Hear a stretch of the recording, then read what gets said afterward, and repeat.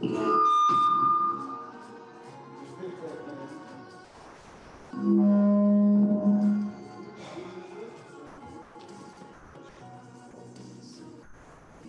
Test.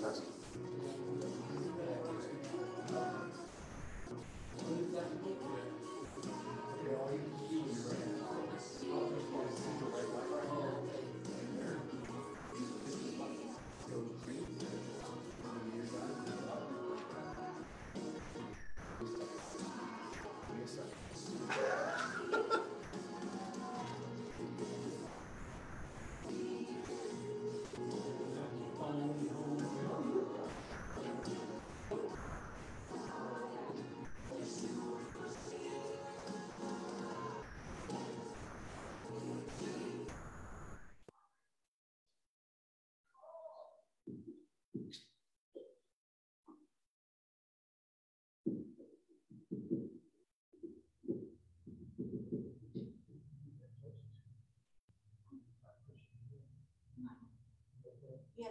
Amen. Can you hear me? Yes. Amen. Praise Jesus. Hallelujah, Lord. We give you praise, Father. Thank you for today, Lord. Thank you for another great day that you have blessed us with, Father. You have blessed us with your presence, Lord, and your Holy Spirit this morning, Lord.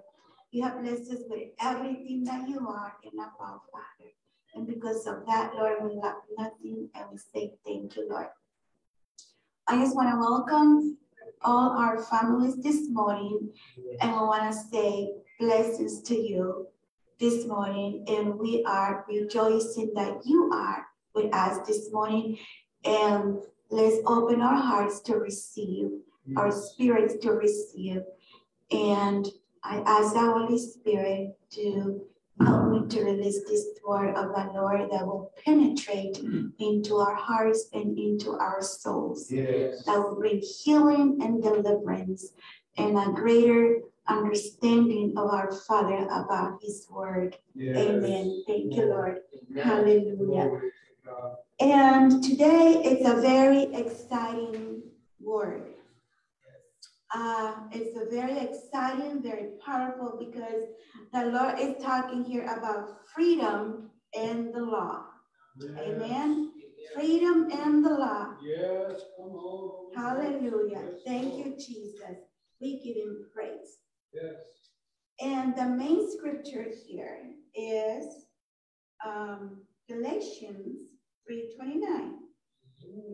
If you be Christ, then are you Abraham's seed and heirs according to the promise. Amen. Amen. Praise the Lord. Hallelujah. Thank you, Jesus. So I will start with verse 18. Amen. For if the inheritance be of the law, it is no more of promise, but God gave it to Abraham by promise. Yes. 18 is a very, very powerful scripture, because it says, for if the inheritance be of the law, for we know that in the word, in his word, in the New Testament, he says that we are heir and co-heir, right? Yes. And here he's talking about the inheritance be of the law. Then it will be no more promise. So that means that the sacrifice that Jesus did on the cross, it will be nullified, right? If there was an inheritance be of the law, that's right. And there will be no more promises. Now, we know that the Lord was buried, he was crucified, and he resurrected. Yes. Amen. And he was persecuted. And he also died for all of our sins. Yes. Not also he did that, but the law was included in that. The law was included in that. For us not to walk in bondage anymore. Bondages through traditions, laws, things like that. But he did it for us to walk in the freedom or liberty of the Holy Ghost. Yes. Amen. Amen. Thank you, Jesus. Hallelujah. So here over here it says, so there will be no promises, no more of promise. What is it? The promises that we say amen to the promise of the Lord, that we will have eternal life. That's one of his promises. Amen. Amen. So it would have been nullified if we're still walking under the law. Amen. Thank you, Lord. Thank you, Jesus. Yes, Lord. Yes, Lord. And it is because, and that's what happened to Abraham. But God gave it to Abraham by promise. Why he gave it to Abraham by promise? He didn't earn it, right? He didn't earn the promises of the Lord. But why? Why the Lord said God gave it to Abraham by promise, Yeah. which is what he has given to us Yeah. through the Lord. That's right. Why to Abraham? Because Abraham was counted righteous by his faith in God. Yes, Amen. yes, and that goes for us too. Yes. That when we confess and we believe with our hearts that the Lord is our Savior, then there comes the righteousness of the Lord upon us. Amen. Yes. So in verse 19 he says, wherefore then serveth the law? It was added because of transgressions, Yes, it was. till the seed should come to whom the promise was made, and it was ordained by angels in the hand of our mediator. So what was the law at that time? Well, we know at that time that there were a lot of Pharisees, and we can see in the Old Testament all kinds of transgressions. And the law of God needed to be, in those times until the seed. We know who the seed is, which is Christ Jesus, our Savior. And so he says over here, thank you, Lord, hallelujah. Thank you.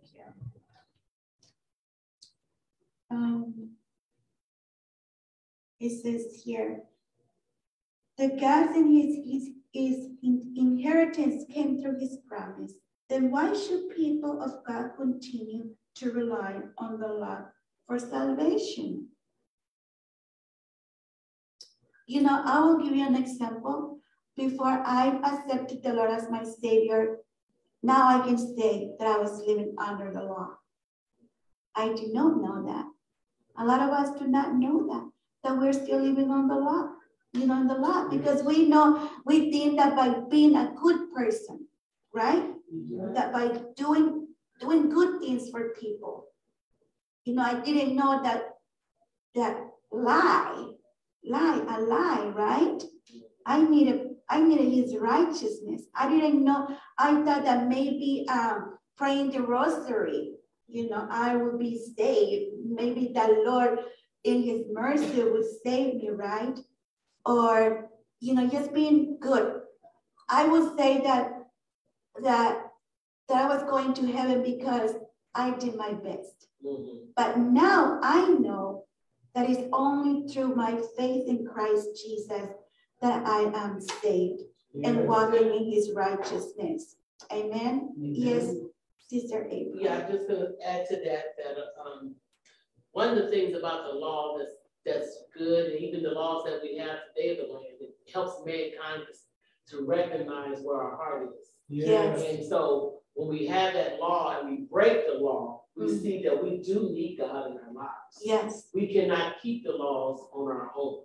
And that's what happened to them as it happens today, because man cannot rely on himself. No. He was made to rely on the Creator. And so he would find himself breaking the law, even when he's doing his best. Mm-hmm. He's still going to break that law. And if you break one law, you're guilty.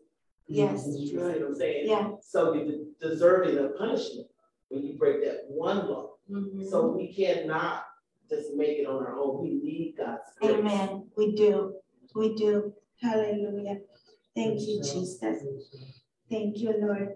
Now, it says here in verse 20, now a mediator is not a mediator of one, but God is one. Ooh, that one right there is a powerful one.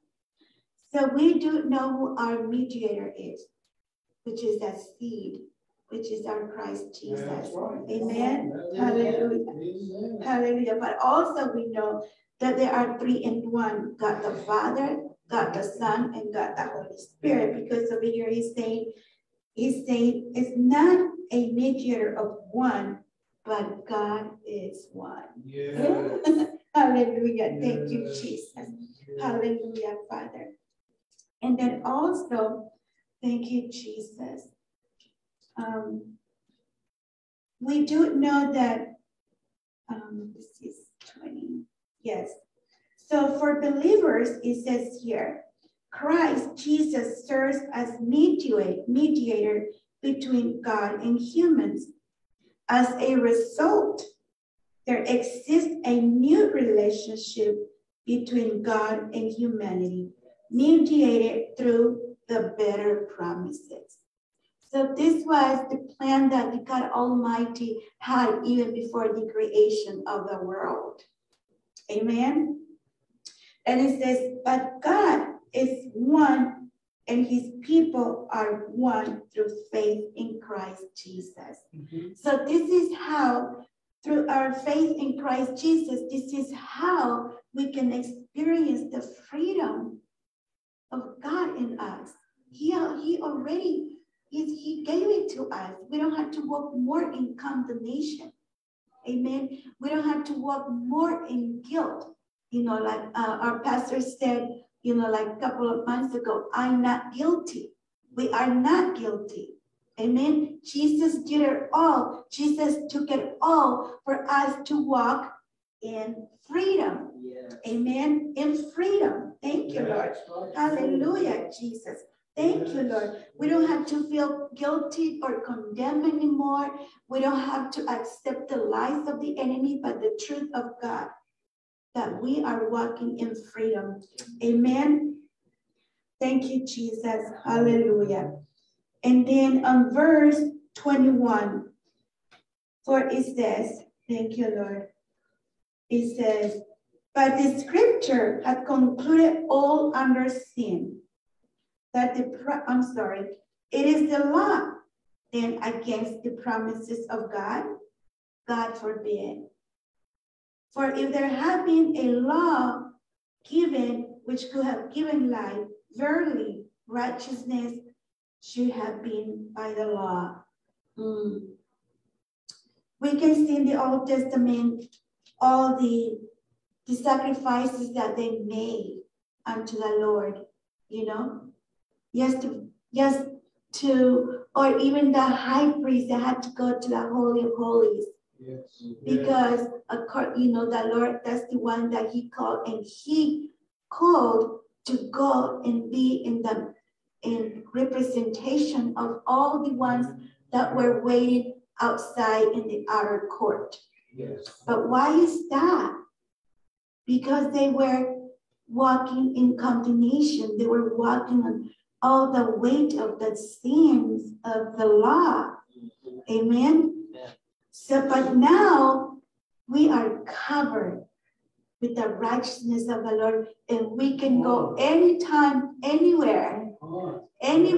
We just can enter in because we are not under the law. Hallelujah. Can you imagine how it will be if when they walked under the law, in the Old Testament? That was heavy. That was heavy. So that's why we have to share with people. They don't know. I didn't know that I was walking under the law. It's heavy to walk under the law. When we know that he gave us the Holy Spirit to walk in that freedom, of the Almighty God. Look, you accepted my Lord, you accepted my Son. Walk in what I have given you. Yes. It's beautiful.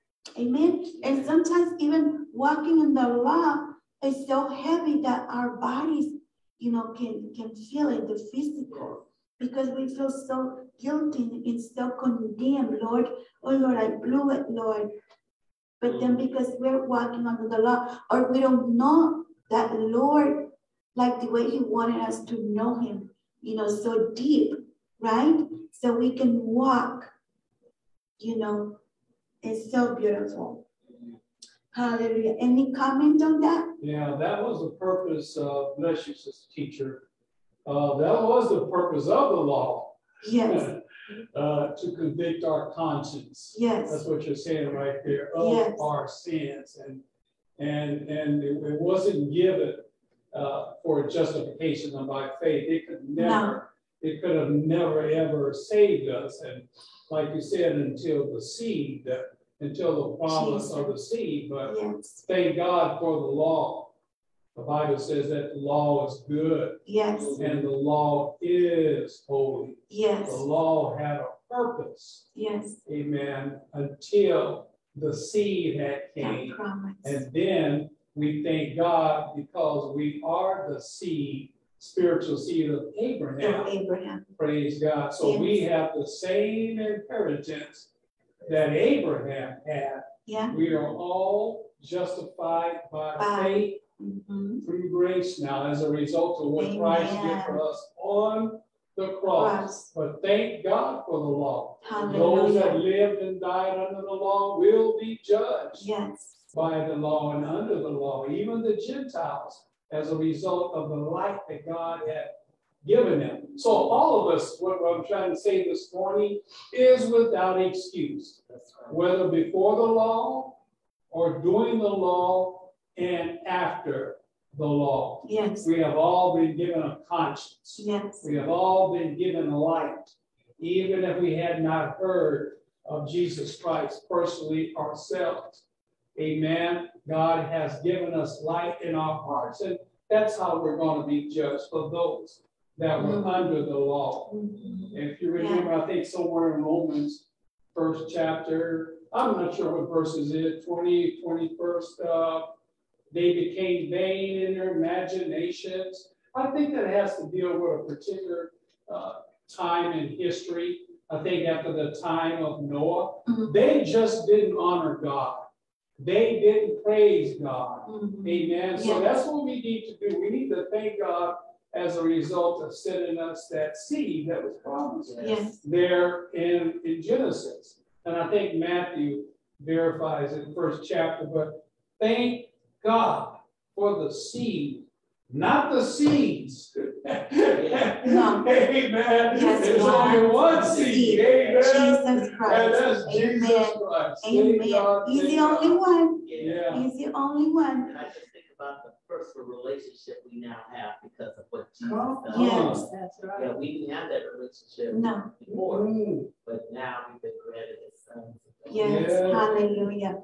But you know what is so beautiful and so powerful about the Lord, and how much he loved all of us, that even though he was yet over here on the scripture, even though, he is talking about the law, but at the same time in his mercy, he was already talking about the promises.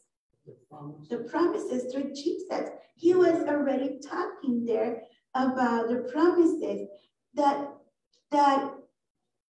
if they wouldn't, how would I say, in those times, because the Lord was already there offering them to them the promises. If they wouldn't let the Lord touch their hearts, and not being in so much religion or the law, they would have right there received the law. I mean, the promises by faith. They could have received the promise of eternal life, even though he was talking about the law. Isn't that beautiful? Yes. Do you get that? Yes. That he was already talking about the promise, Jesus. That he was going to come. Amen. Hallelujah. All they Thank had you, to do in the Jesus. Old Testament was believe God. Yes. The Bible says that Abraham believed God. Yes. Amen. And in the New Testament, it's faith. But they're both the same. Yes. Belief and faith. So he was justified by faith, and all he had to do was believe God. Amen. So that's what you're talking about this morning. Yes. Believing in God. God gives us that conscience to trust him and believe God. Yes. What a beautiful gift and grace. Amen. Yes. Yeah. Yeah. He, in his mercy, he was just releasing, who's going to have their eyes open to see, right? That's a good thing. Yes. Oh my God. Yes. Thank you, Lord. Yeah. Thank you, Jesus. Can I just add one more thing? Yes. I like what you just said there. And that's why the law was given. Because when the seed comes, amen, our Father through Jesus Christ, amen, would have mercy on us. Yes. That's what it's about right there. Through the seed, he would have mercy upon us because he knew we could not keep the law. No. We could not live by the law. Yes. Amen. Yes. So thank God for the seed. Thank God for the mercy. And right there also by showing himself that that yes, the law was necessary and it is necessary, but at the same time, he himself was showing his compassion. I'm not all like this that you think you are.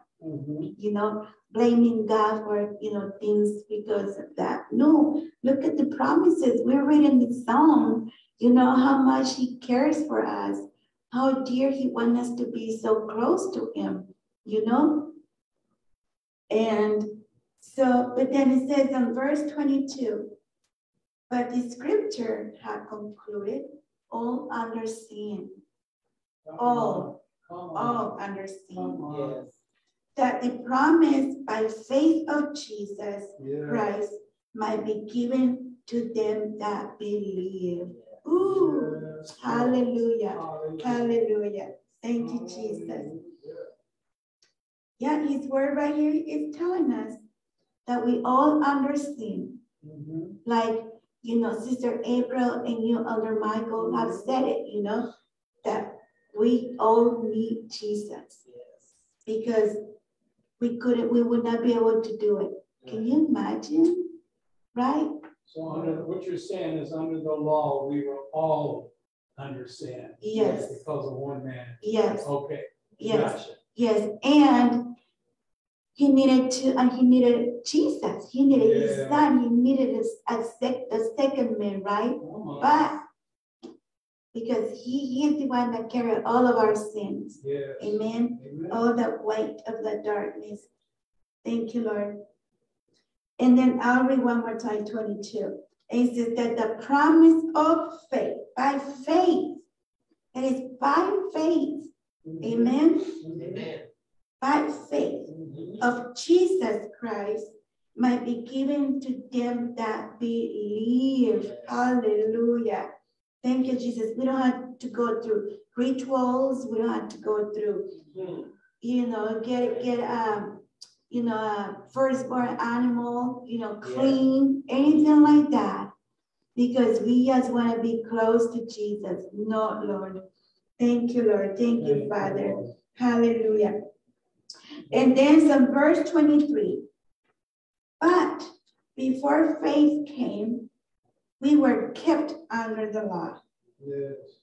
Shut up unto the faith which should afterwards be revealed.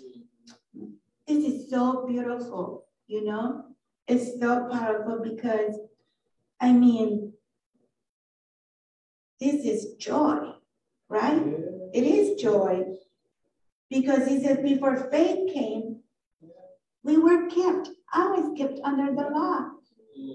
I used to say, no, this is what my family taught me. And I'm going to die because I cannot live the faith of my family, I was under, religiosity, right? The law of religiosity. But someone came and told me, you know what, that you can be saved just like that. And I said, what? what do you mean that my sins can be forgiven? Yes, like that. You know, past, present, and future. And I said, I want that. You know, I want that. And I mean, I remember it was like the heavens were open and I was so full of joy. But then as we kept, you know, walking with the Lord and getting into his word, but the difference is that if we don't keep going, we don't keep growing in the Lord, with the Lord and his word, then we can fall into the trap again, right? Yeah.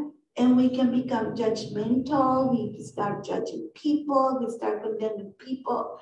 And here we go, right? We can tell the difference. We can see when we are walking in the freedom of the Holy Ghost. Yeah. When we are walking in the freedom of the Holy Ghost, we are walking in love. We are walking in light, because that's what the word says. The, you know, the life in the spirit, you know, is walking in the spirit, is life, right? Yes. That's what he says. So that's when we are walking under his mercy and his grace. Amen. Any comment on that? Yeah, I just had something that came to mind where I was talking to an individual, but I forgot what country she was from. But she had said where she was still doing the animal sacrifices. Mm-hmm. That's what the traditions were. And she had accepted Jesus as her Savior. Mm-hmm. So she was kind of playing it safe, I think. But I couldn't let her understand. She could not understand that you can't do both. Yeah. If you're still doing the animal sacrifices, you're really not accepting Jesus. Mm-hmm. Right. But this is what she was doing. Mm-hmm. Traditions are so hard to let go of, you know, after so many generations of that they still participate in it, even though we're going over speaking of Jesus in these foreign areas. Yes. Yeah. Amen. And that's why, you know, it's like his word says that there is a, you know, that we gotta walk what we preach, right? Sometimes it's just by our actions, because people are watching us, and it's just by our actions. Actions have more power than just, you know, speaking, you know, talking. Yeah. Being an example of the Lord. Amen. Thank you, Jesus. Yes, Elder Mike. I'm sorry for speaking out loud. I like, you know, Sister April, I'm sorry. Amen. You'd have to show someone like that in scripture, probably beginning with the Old Testament, I would say, about the sacrifices and how the law can actually kill. The law would be a curse. You understand what I mean? Yeah. And then show her from the New Testament how the Holy Spirit brings life. You see what I mean? So someone like that is doing both. We have to have her to understand that you cannot do both before their conscience. Yes. One was to show us the conscience of transgressions and our sins, and if you're still doing sacrifices, then that is definitely under the Old Testament. So we have to go there first. You know, begin there first and show her that's not acceptable anymore. It was a good thing, but it's not acceptable anymore because of what our teacher is saying this morning about the seed and the promise. So it's the Spirit of God that gives life now. It's Jesus Christ that gives grace and mercy. And she no longer has to do that. Amen. So that's what I'm sure that there are others that are practicing that. Yeah, still today, but you know, I'm not sure, and I'm not certainly going to judge, but I don't see how you could serve Jesus and then practice sacrifices too. Exactly. When he was the ultimate sacrifice. Exactly. So instead of condemning her and telling her she's lost, go to the old and then to the new. Exactly. I was going to say that. The Lord. When I was not as okay. So that's one of the things that make people afraid when you go out into the streets and talk to other people, because if you're not really dealing with scriptures, you feel like I might know it in my head, but being able to find and show people I'm not that good at it. Amen. Back towards that time, I couldn't do that. That Jesus was it. But it's with growth. Yeah, Sure. yeah. You're not that Sister April now. Right. That's right. Amen. A little better than back then. But I'm just saying. Amen. Isn't that beautiful? Where the Lord has brought us this far in the growth, in the wisdom. Amen. Thank you to His power. Yes. He's doing a lot. Glory. Day and night. Amen. Amen. We are not where we were last year. Mother Emily, you are growing in the Lord. Come on. Mother Emily, all of us. Amen. Thank you, Jesus. Hallelujah. And then in verse 24, wherefore the law was our schoolmaster to bring us unto Christ, that we might be justified by faith. So right here, it's still telling us the benefits of the law, right? Because, yes, because even though when we read in the Old Testament about the law, you know, then the Holy Spirit shows us we also must be careful, even though we are under grace. Amen. Right. We gotta, it teaches us about the fear of God. Amen. It teaches us about, you know, that we shouldn't have other idols. Why? Right? All that is being taught in the law, right? The 10 Commandments, right? That was written by Moses, right? It's under the law, right? Yeah. You shall not lie, right? That's one of the commandments of the Lord. And why He's telling us, right? Why He doesn't want us to lie. There are consequences, right? Isn't that beautiful? Amen. Thank you, Jesus. Hallelujah. And isn't it powerful that if you really see around that even the world, they don't know that they're applying the law of God. They don't know because there has to be law in the nations. Can you imagine there was no law? But they don't know that that law is coming from the Lord, from God, even though they're not aware of. Come on. Right? He says, don't lie. But if we see someone that has lied, that person can go to jail. Right? And it's in the commandments. Don't lie. Don't steal. Don't steal. That's what the Lord is saying. Right? That you know, the 10 Commandments was on the schools for the children to read. Right? But then if something happens, you know, why do you steal that? I can say to someone, you know, why do you steal that? What's going to happen? You can go to jail if you steal. But the Lord says in the 10 Commandments, do not steal. Amen. Thank you, Lord. Hallelujah. To bring us unto Christ. Thank you, Lord. That we might be justified by faith. So right here is saying, Lord, I'm sorry, Lord. I repent. That means I turn away. I will not lie or steal, Lord, anymore. Right? So when I do that, when we do that, then the Lord justifies us because we know that when we come to the Lord with a repentant heart and we say, Lord, forgive me, Lord, I repent. Then what the Lord is going to do, as I confess it to Him, by faith, I will be justified. Yes. I will be justified before my Lord. Hallelujah. He forgive us, right?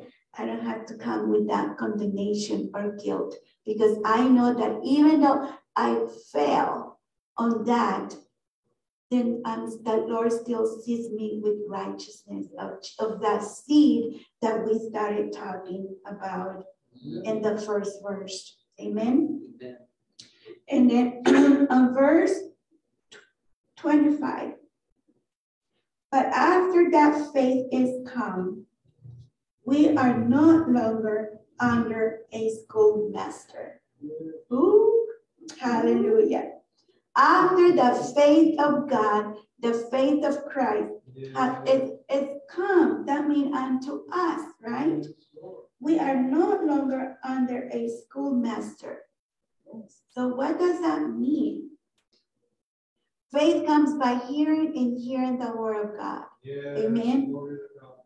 So now, and you know, it is in his word that our faith is getting stronger, fortified, right?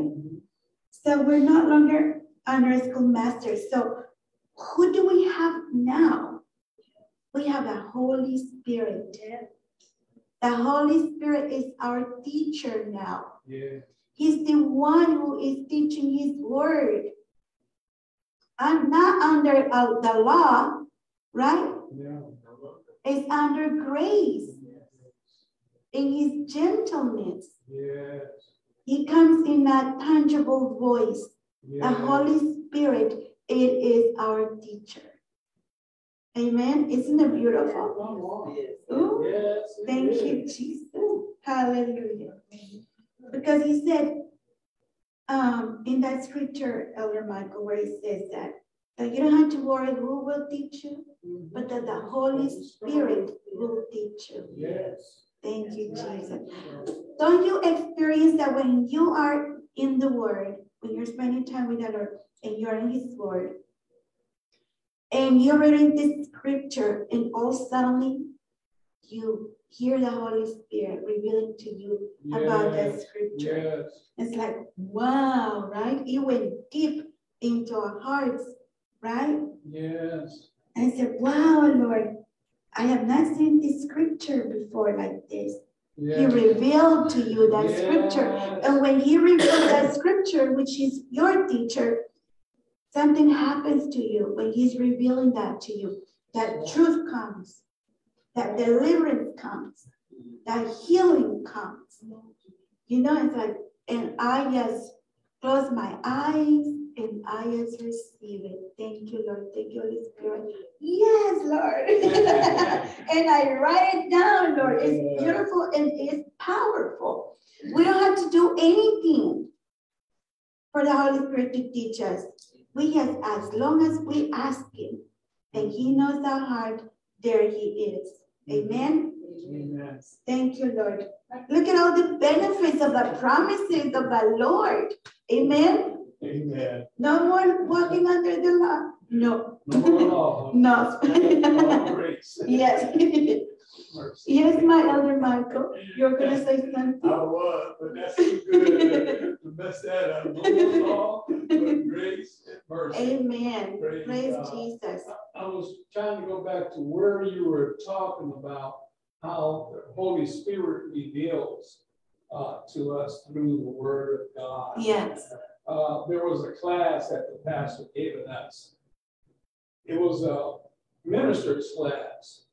And yes, Sister Claudia, you were in that class where he talked about eisegesis and exegesis. You remember that class? Yes, I do. Amen. So what his point was is that when we read the Word of God, sometimes we read things into it. We do. Yes. You see what I mean? Yes. We read things into it and we record things out of it.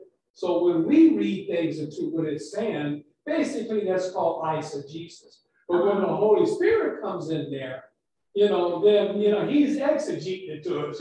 He's interpreting it for us. Yes. He's opening up our eyes, our hearts to the Word of God. Amen. Have you ever known anybody who just quoted scripture and right off the top they give their interpretation and they're in error?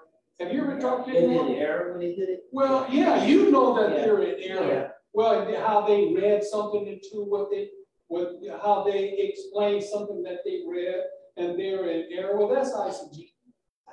That's they're reading into it. I've known people that way where I know that there was error and what the scripture that they're quoting, and there's only error because of what they were revealing, what it meant to them. So when you know that they're doing that, give it to the Lord to show them their error, that that's not the proper interpretation. And I'm sure that they will agree. Yeah. And then they'll go back. Once they're corrected a few times, I guarantee you they will go back and study and study and study. And when they come before you again, talking like that, they will know what they're talking about. Amen. They will. Yes. But I've had this happen to me on many occasions where I've had to correct, even a pastor correcting us. You know, there's nothing wrong with that. Praise God.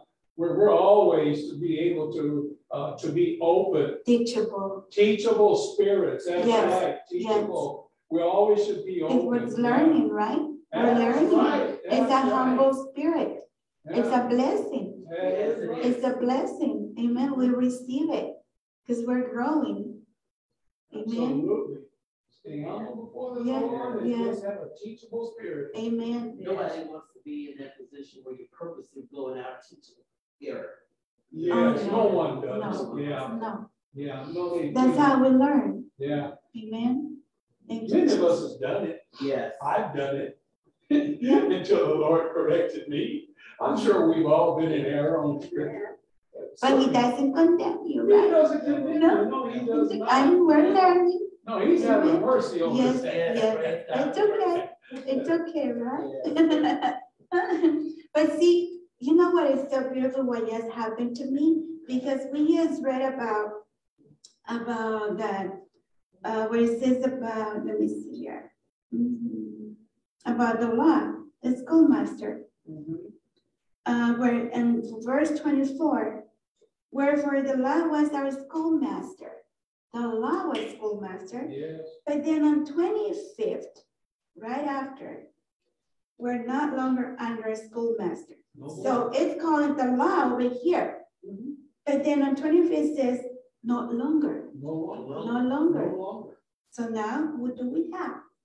The Holy Spirit. The Holy Spirit that is teaching us. Amen. So in verse 26, it says, for this is, all the scriptures are powerful, are the word of the Lord, but this over here, it started in verse 24 to verse 29. And so in verse 25, it says, but after that faith is come, we are not longer under a schoolmaster. But then on 26, amen, it says, for you are all the children of God by faith in Christ Jesus. Hallelujah. Thank you, Jesus. Hallelujah. Just by saying one word, Lord, come into my heart, right? Come into my heart. You're my Savior, my Lord. It is right there. There's right there, by faith in Christ Jesus. It's all because of Jesus, because of the Father of mercy, because the covenant between God the Father and God and Jesus, right? That together became into agreement and have a covenant. Amen. That by his grace, by the grace of Jesus, hallelujah, it's all by faith, believing, amen, that we're not walking under the law, which is a free gift from the Lord. Thank you, Jesus. And then on verse 27, for as many of you as have been baptized into Christ have put on Christ. So that Lord is giving everything over here. Everything that we need to receive, believe, and walk in it. What promises, right? Amen. Yes. That's why he is the only God. There is no other God. Amen. He is our God, that he became sin for all of us. Amen. Only him, so that we can walk in that freedom, in that liberty of the Holy Spirit, that liberty of his love and grace and mercy and goodness and loving kindness and everything that he has for us to the abundance. Amen. Ooh, hallelujah. Thank you, Jesus. Thank you, Lord. And then from verse 28, it says, there is neither Jew nor Greek. There is neither bond nor free. There is neither male nor female, because we are all in Christ Jesus. Hallelujah. Hallelujah. We are all one in Christ Jesus.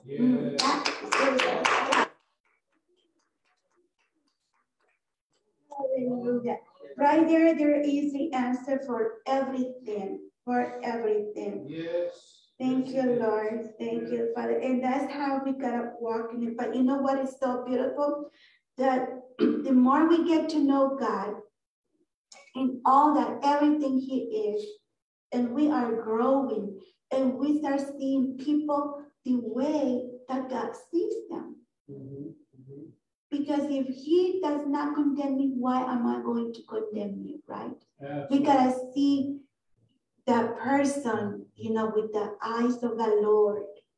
Amen. Amen. And it's beautiful and it's powerful. And I thank you, Lord. We thank you, Father. Amen. There is not you nor Greek. There is neither bond nor free. Yes. There is neither male nor female. Yes. We are all one. All one. Thank you, Lord. Thank you, Jesus. Thank you. And verse 29, which is our last verse. Amen. And if you be Christ, then are ye Abraham's seed and heirs according to the promise. Yes. Ooh. Praise God. Thank you, Lord. Man, Thank you. isn't it an exciting word? Yes. We're gonna get out of here. We just received, we just received, and then now the service is about to start. Amen. We're about to enter. Well, we are in His presence now, but and we know that there is more coming. Amen. More is coming. Hallelujah. And we're gonna praise Him and worship Him and giving Him thanksgiving, because we are not under the law, but we are in the liberty of the Holy Spirit. Amen. Hallelujah. We give Him praise. And thank you, Jesus. So you and your home, hallelujah. Thank you, Father, for this word, Lord. You say in your word, Lord God, that it is in freedom. You gave us your sweet Holy Spirit to walk in that liberty right now. So I speak liberty of the Holy Spirit upon all of you, children of the most highest God. And now at 10, we're going to start our, I would say, our service. Amen. And we are here at Courts of Praise. And we are praying that you come and receive so much that the Lord has for you this morning. His love, His healing, deliverance, provision, miracles, signs, and wonders. Because the Lord says that because we believe in Him, signs and wonders and miracles shall follow us. And there's going to be a lot of us today. Amen? Amen. So we come expecting. Hallelujah. Right. Amen. In Jesus' mighty name, be blessed. Amen. Amen. Yeah, that's the Holy Spirit. Praise God, and praise God. Woo, wonderful class, huh? Wonderful. Yeah.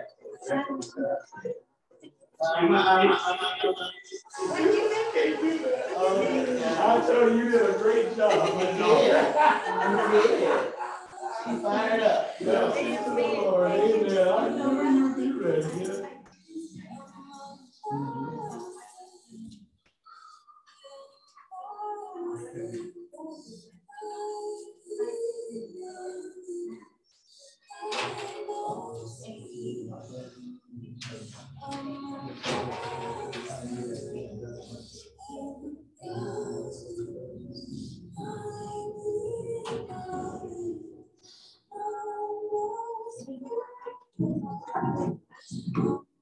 Trust us.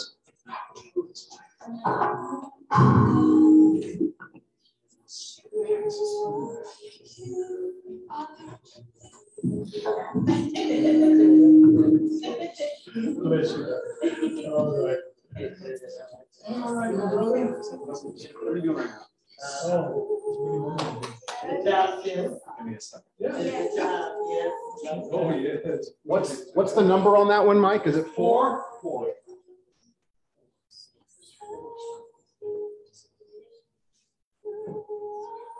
Go turn it on for me. On. Glory, glory. Not so loud. Try again. Glory, glory, Say all glory. again. Glory, glory, glory. That's good. Glory, glory, glory, glory. Hallelujah. Hallelujah. Okay. All right. That. Hallelujah. Someone's not messing with Mike. Something wrong. Like that. I can't get it. Stop eating that. Oh, stop eating that. Maybe Well, speaker. there was. No, it's small.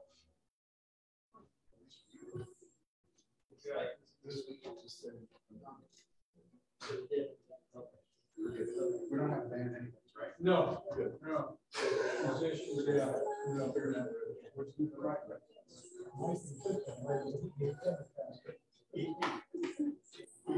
Breaking the batteries.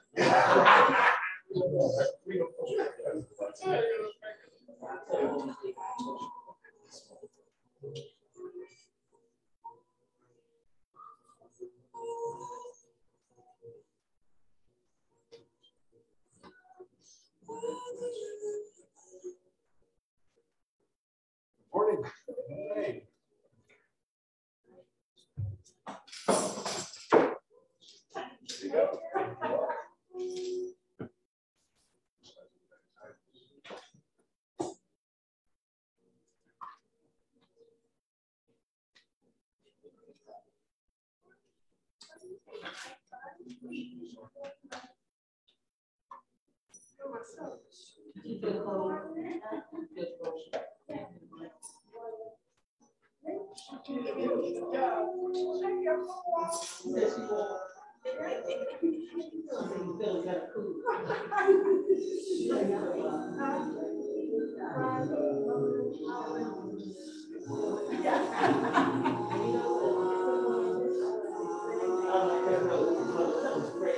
Yes, sir.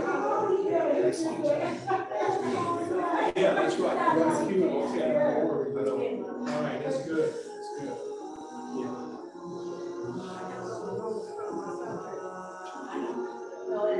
No, that's right.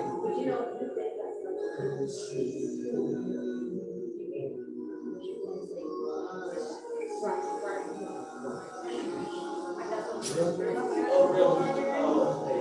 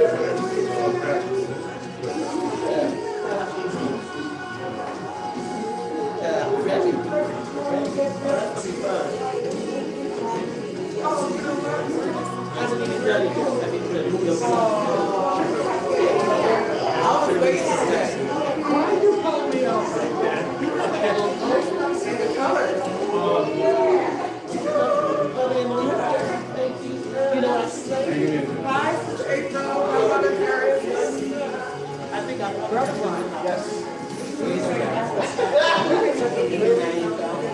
sit on a bird? You sit on a bird?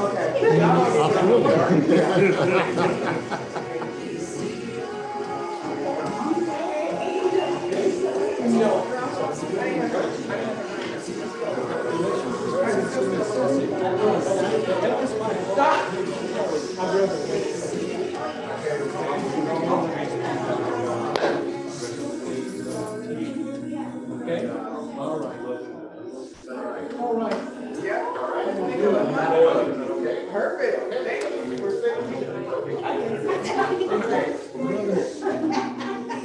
Thank you. Oh, and our very first song to start on this. Whatever you want. Well, there's going to be a, I think we do it with the song first. And, we don't have first. Well, he's going to start out with a song. I'll be up there too. You can just go and come up. You do the walk. Brother, that's a good little walk for you and coming back. How are you doing? He was a Mother Nellie and Jerry. Is Manuel out there? Yeah. Maybe I can get him to do it, but I just don't want you. Stay seated, brother. Okay. All right. He did that. Okay.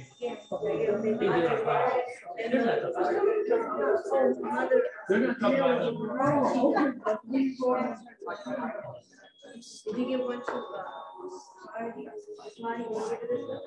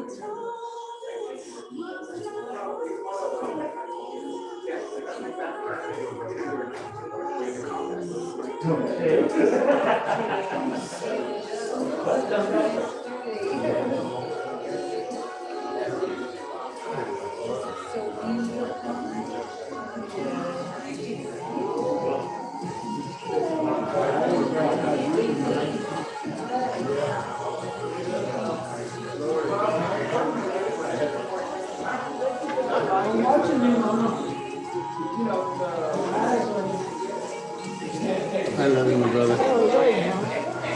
The man did it.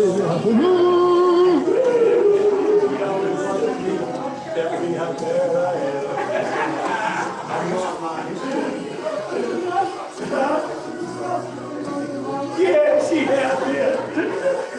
Yes, she has.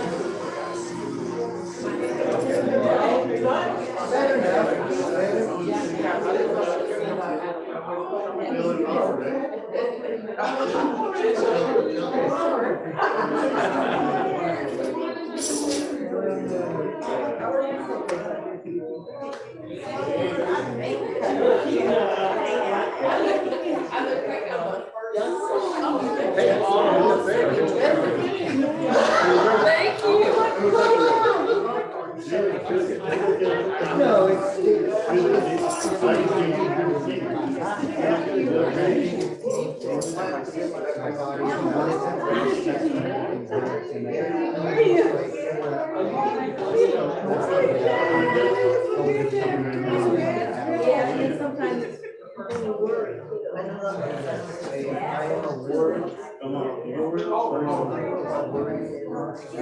Tear it out. Finance, what's going on, the lawsuit, there's a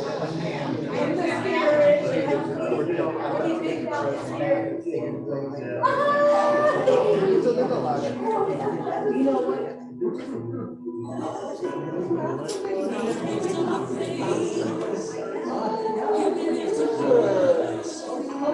Okay, we are.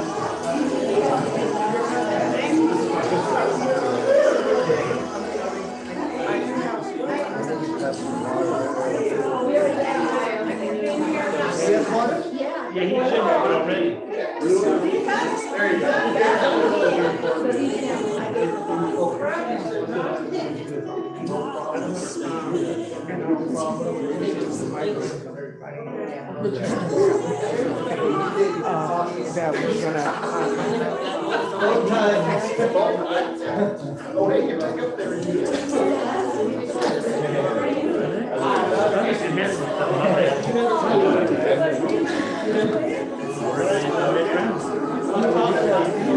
Oh, yeah.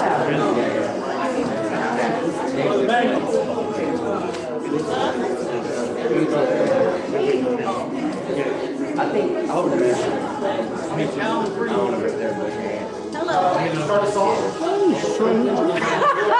I know. I see you on Facebook. Oh, yeah. Yeah, I see you. I don't know. I'm doing good.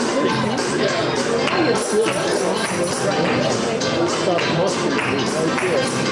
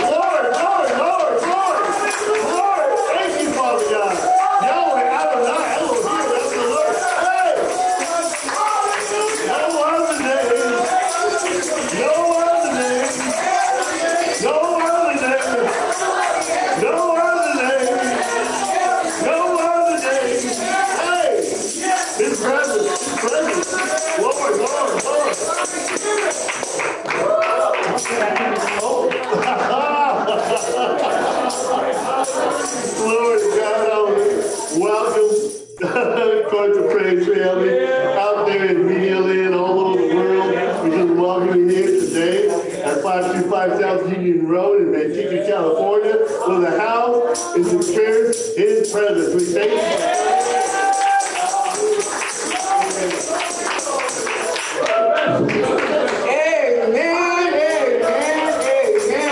Announcement for the week of May 15th. All you have to do is check out our website to have the most up-to-date message. I do want to say happy birthday and anniversary to those who may be sharing those celebrations during the month of May. And again, I want you to please take a look at our dynamic Courts of Praise website for the most current event.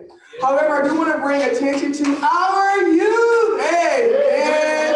We thank God for our youth, and we're doing something special. All right. And so we're going to be meeting on Friday nights. More information to come, but I do want to talk with all of the parents. I will let you know a date very soon, but it will be this month on a Friday or maybe after church.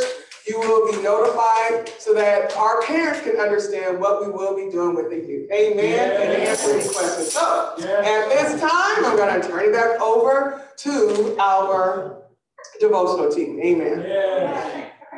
Glory to God. Hallelujah.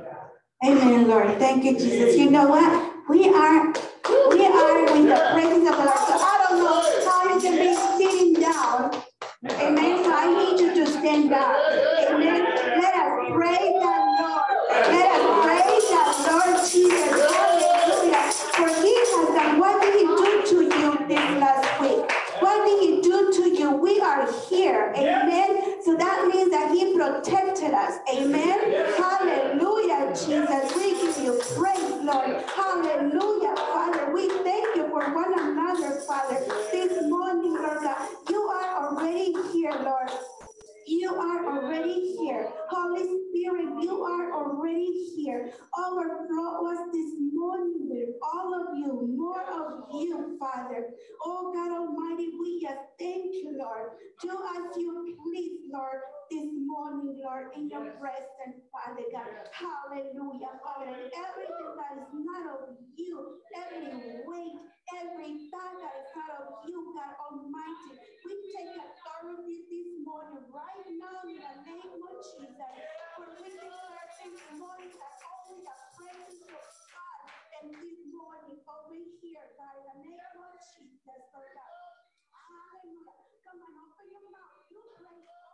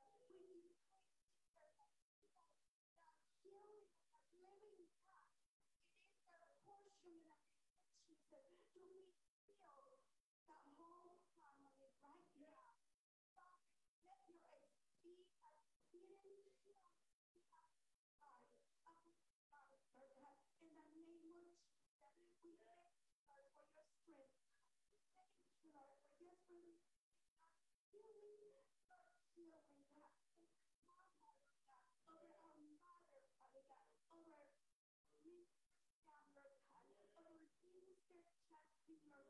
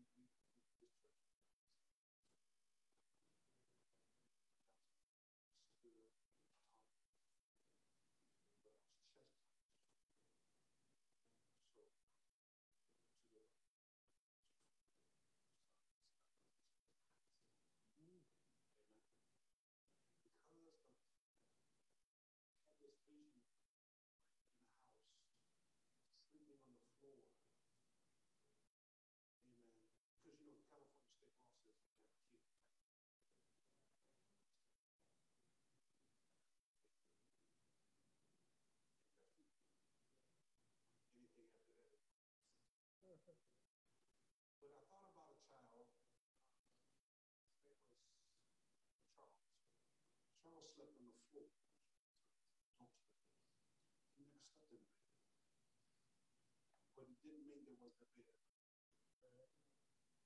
Are you with me?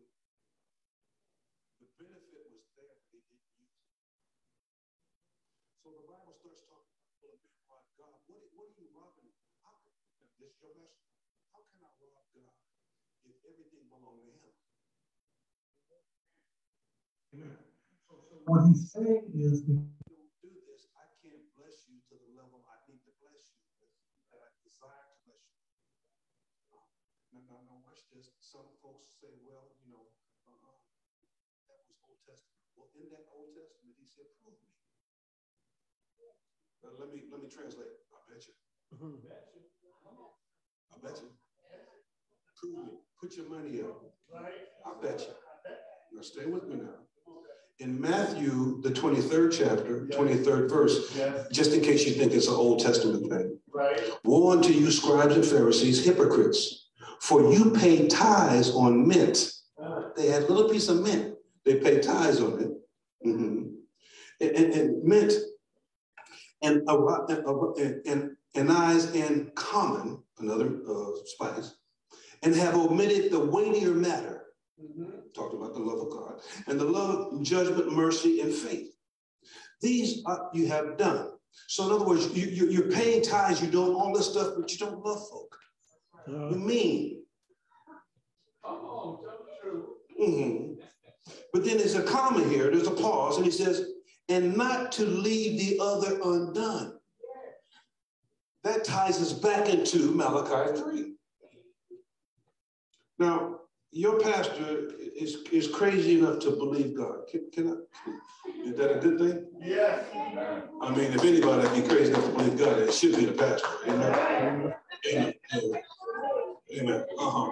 So what I've done, and I'm going to reiterate today, you sign up with Elder Mike, and you pay a real tithe, 10%, for 3 months. And if God has not done something miraculous in his life, because he said, prove me. Yeah. I didn't say that. He said, prove me. Yes. If you ain't had an encounter with God, that he's blessed you or your family member, amen, in 3 months, you let Elder Mike know, and we will cut you a check and give you back your time. Wow. What other church you know gonna do that? Because this church believes God. Amen. Yes, sir. Yes, sir. Commercial over. Amen. I want to thank everyone that was able to attend my mother's homegoing Thursday. Amen. And the interment was Friday. I thank you because it meant a lot to me just to see your faces. It did. And those that were told that we would have streaming, I'm sorry, they're having problems with their streaming system even today. It still ain't working. I text Elder Macklin, I believe it was last night, asking him about my mother's sign book, so we could send thank you cards for those that came, because it's missing. My wife did such a beautiful job. I think somebody liked it. I think somebody liked it enough to take it so it wouldn't be lost. But I'm hoping that today being Sunday, they brought it back to church and going to find the right person to say, hey, get this to the Johnsons. Amen. See where my heart went? Because I know what spirit I'm of. I didn't go there and say somebody stole it. I'm praying that somebody took it for safekeeping. You see the difference? Okay. Today's message I've entitled, Who's at the Door? Yes, Lord. Who's at the door? And you might say there was somebody knocking. Amen. Well, that kind of goes without saying, because if you went to the door, somebody must have knocked. Yes, sir. Who's at the door? And before we talk about doors, I want to talk about walls and doors. See, walls sit on a foundation. in the natural. These walls sit on a foundation that has to be sure, otherwise the walls wouldn't support the ceiling. You with me? So walls sit on a foundation and they support the roof, which gives us coverage.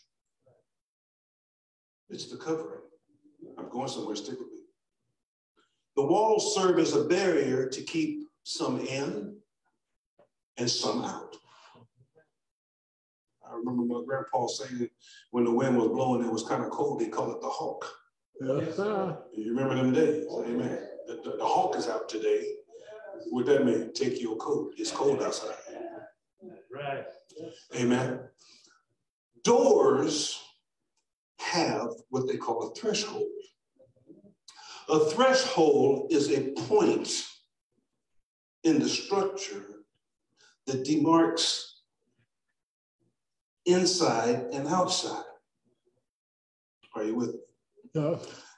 Of an access point. Because we have access to go out, it says exit. And if we unlock it, we have access to come in. Some of us been given access to the enemy, and you ought to change that to access denied. All right. Because we need to know who is at the door. Amen.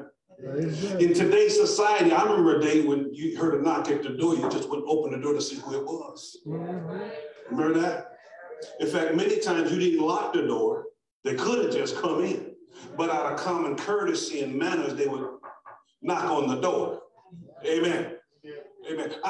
As a child, I would come home, walk up them stairs, climb up on the porch. Now the whole neighborhood could see me. I'd reach up over the ledge, get the key down, jump down, and go unlock the door, put the key back, and go in the house. And it was a skeleton key. Dang, Pastor, what's that? Ask your parents, they know what it is. Amen. So it was a different time now, but see, now we have doors and we get behind them and we're afraid to go out of them. We have peepholes, and now we're worried about peepholes so much that when you step up to the peephole, somebody on the outside knows you're looking through the peephole because the light changed in that little dot. So they'll hang something over so you can walk up to it, move it out of the way, and peep. And now we got systems, there's a knock at the door, you get the phone out. Oh, go let them in. Because you want to know who's at the door before you go to the door. Amen. People have to wear badges now to identify themselves to represent the company they say they supposedly represent. Amen. And many of us got to the place now where if we didn't invite you, I ain't opening the door. Amen. Because you might be faking. In the book of Revelation, this is not the story, but the book of Revelation is part of our framework, the foundation of the message today. In Revelations 3 and 6 says, he that have an ear, let him hear what the Spirit saith unto the churches. In verse 7, it says, and the angel of the church in Philadelphia, to the pastor at the church at Philadelphia. I'm not calling myself an angel, the Bible did. Yes. He said, write these things, saith he that is holy, he that is true, he that hath the key of David. He that openeth and no man can shutteth, and shutteth and no man can open it.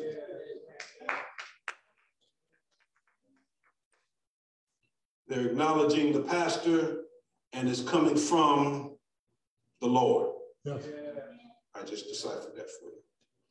Verse 8, I know thy works. Behold, I have set before thee an open door, and no man can shut it.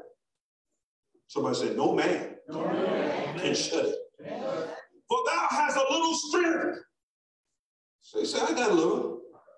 I got a little. I'm not talking about physical strength. Amen. So you ain't worried about the fact that you can't open the jar. You're not worried about the fact that you can't unstick something, because he's talking about a spiritual strength. And he says, Thou hast kept my word and hast not denied my name. Amen. I need to know who's at the door. In Luke 11:9, I'm not preaching yet. And he said unto you, ask and it shall be given. Seek and ye shall find. Yes, sir. Knock and it shall be opened unto you. Yes, sir. You need to ask somebody who's at the door. Who's at the door? Hallelujah. See, there are several types of doors in Scripture. There's the doors that God will open with you. There's a little participation you have. You want the blessings of God, but there's some things you got to do to get the blessing. Yes. Yeah. And then there's doors that God will open all by himself. Amen. You didn't know the door was going to open. In fact, you didn't even see the door. You thought it was just you boxed in a box with no windows and no doors. You just stuck. Don't know how you got there. Don't know how you're going to get out. You just stuck. Wondering how much air you got left in this box. And you look over and there's a door. Mm-hmm. See, doors are different than windows. Windows, you can, especially stationary windows, you can just look out and they can look in, but you can't go through it. But a door is designed as an access point for bringing things in and taking things out. And the Lord said, no temptation has come upon thee, which is uncommon to man. But God is faithful. With that temptation, he'll give you a way out. Yes, he will. Somebody say door. That's right. That's right. So if I have a door and I can escape, then I can bear under this weight without fear, because fear takes away my strength. Physical fear will drain my body of physical strength. Yes, sir. I hope you know what I'm talking about, because when your body is running on fear, you actually lose strength. That's right. Until adrenaline kicks in. And now you're trying to pick up cars and stuff. Little women throwing big men around. Unnatural feats of strength. Yeah. But when fear comes in, now you get kind of scared. Your stuff get kind of wobbly, but if there's a way out, I can do this. Amen. So there's doors that God will open so you can have access to his strength. And then there's doors that he'll use other people to open that you didn't know nothing about. In fact, the Bible says that he'll cause your enemies to bless you. Amen. Say, why? I thought you were trying to get rid of her. I am. But why'd you give her the promotion? I don't know. Oh, that ain't never happened to you? Amen. You know they don't like you.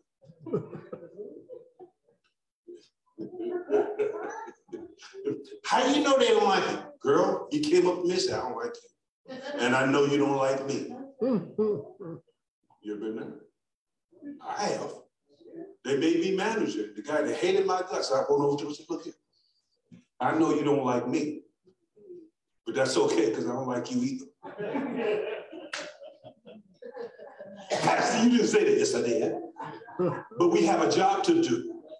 And I'm going to, as manager, I'm going to take down every obstacle you have to doing your job. Is that fair? Yes. Absolutely. So in other words, you stay in your lane, I'll stay in mine, and the company will be benefited. If the company's benefited, we all win.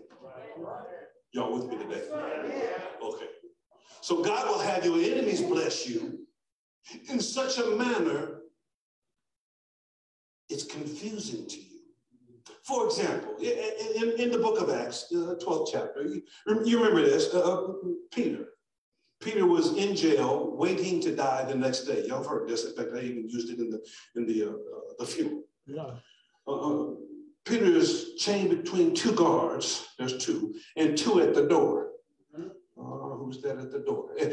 So and then there's two more squads down the hall resting. 2 more squads? Yeah, 8 more men waiting to take their turn. No, 12. There's 4 fours. And the Lord sent an angel and, hey, Peter was asleep. How do you sleep and know you're being executed in the morning? Look here, I didn't sleep too good knowing I had to funeralize my mama the next day. And I know I was going to walk out of there. But to be saying, you know, we're going to kill you in the morning. Because they had just killed John. And we're going to take you out because, look, the people like it. So the king said, oh, I'm going to get you too. But this boy's asleep. Somebody said faith. Faith. And the angel smote him and he says, get up. As soon as he stood up, the chains came off. So that was something Peter had to do in order to remove the chains. He had to do what God said. He had to meet him where he was and stand up. Yes, sir. Somebody said obedience. And when he stood up, the chains came off and they walked out the cell. Walked down the hall past the other guards and came to what they call the Iron Gate. Now, it led into the city, but the gate called Beautiful was 20 feet high, 14 feet long. Yeah. And took 12 to 20 men to open it. It wasn't no little door. Amen. The Iron Gate opened by itself. Wow. It was a miracle in itself. When you thought there ain't no way I can make it. And a way showed up and said, come on in. And you had nothing to do with it. You was just did your part, like the chains fell off. What chains fell off? The things that bound me to the ground, the things that bound me, that Satan had on me. I dropped that stuff and I was walking with God and he opened a door I didn't know was there. So when I walked through the door, it opened by itself because I didn't know that I couldn't even imagine trying to push on this thing. And I stepped up and it opened. It was a miraculous thing because God opened it. I wish I could have anybody know what I'm talking about. There was something that you had in your way that no man could move. And all of a sudden, it's gone. Hey, oh, thank you, Lord. Thank you, Holy Ghost. I feel my strength coming now because I'm on something right now. And I understand that you understand what I'm saying. Yes. Some of you had a good time partying and went back to work and they said, well, here, take this. So what's that? It's a cup. What you want me to do? Cup? Would you go in the bathroom and fill it up? And if you fail the test that the cup represents, you're fired. This is somebody else's testimony. He's going home to glory now, but he used to work for Lawrence Livermore Lab. He had a wonderful Christmas holiday, and he went back to work, and they said, here's a cup. And he got to praying. Because it was a defense contract he was working on. 0 tolerance. And he wasn't 0 all week. And he said, Lord, if you get me out of this. Does anybody know what I'm talking about? Lord, if you get me out of this, then you lie. I'll serve you. I'll be faithful to you. I'll go to church. I'll take somebody to church with me. Hallelujah. I'll praise you out loud. I will witness to you. Folks still ain't seen you. I'm not talking about you. I'm talking about the folks on that camera. Amen. That's why they still not here. Amen. So.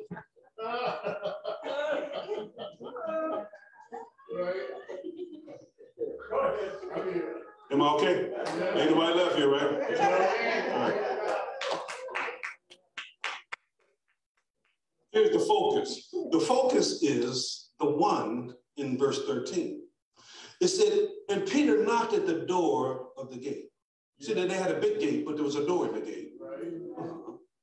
And a damsel came to hearken, to listen, named Rhoda.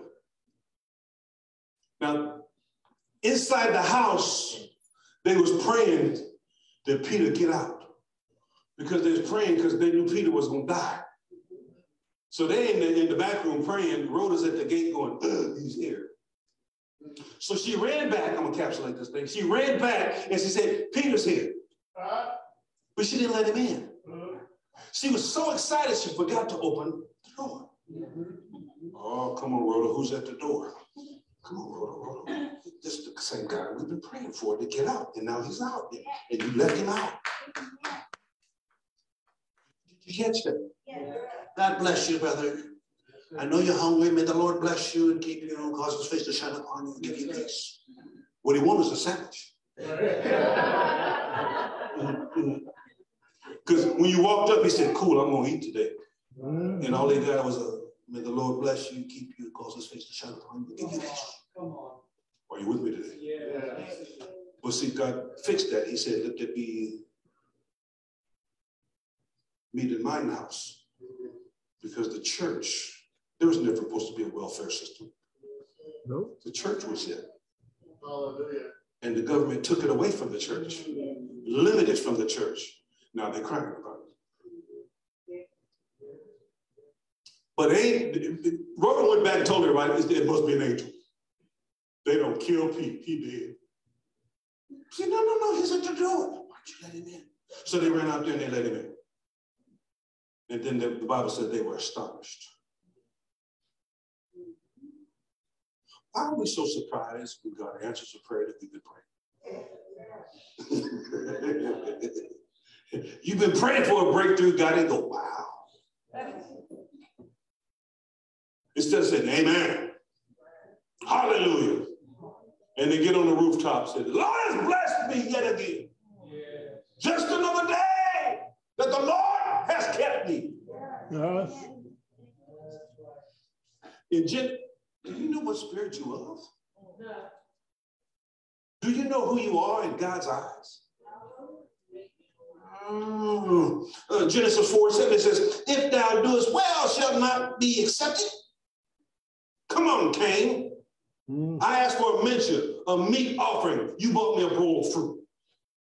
No, I don't want no bowl of fruit. I told you what I wanted, and I wanted a meat offering. And I ain't talking about the meat of the peach. I mean, you know what I'm saying? Yeah. He brought what he brought instead of what God wanted. Right. He says, if thou doest well, not well, sin lieth at the door. Uh-oh. Who's at the door? You ever hear knock at the door and you go peep out the people? Now, is the devil looking out the people or in the people?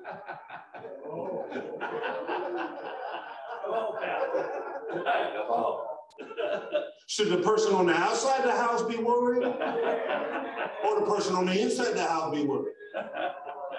Because if you full of, I'm saved, sanctified, and filled with something, maybe the person on the outside should be worried. That's right. And not the one on the inside. That's right. Are you with me today? Y'all with it? And you say, but you're obedient to God. To the full counsel of God's word. Well, in Luke 9:55, it says, but he turned and rebuked them and said, ye know not what manner of spirit ye are of. See, what happened was Jesus was his disciples. And they asked him, are you going to call down fire and destroy him like Elias did? And Jesus rebuked them and said, what?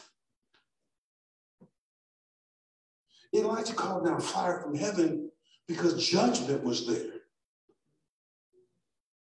It was against the 450 prophets of Baal. Judgment came down from heaven in the form of fire. But Jesus didn't come to judge. He came to save. How you going to tell somebody you're going to save them and then whack them with a lightning bolt? Burn them up. That's not saving them. That's judgment. Amen? I've always been of the thought that the things that I go through sometimes is a test. Sometimes it's just a test. But other times, it's judgment. And you know, we get a case, I knew I should have, would have, could have. If you give me another shot, I will. You know what I'm saying? But if the enemy comes up against Manuel, we can pray and get relief. But if it's God's judgment to come up against him, we can only ask for mercy because he's going to get what he's going to get.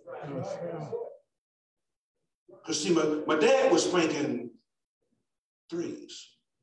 3 swats you out.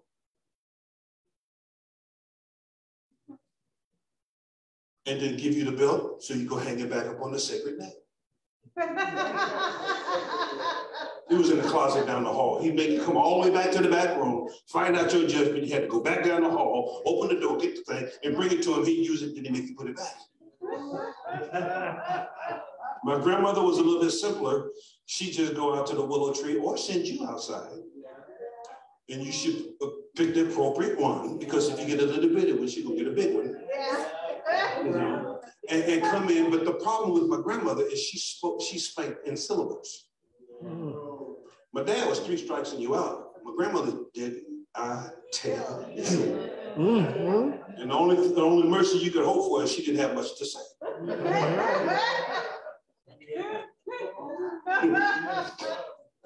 But that's okay. It made me the man I am today.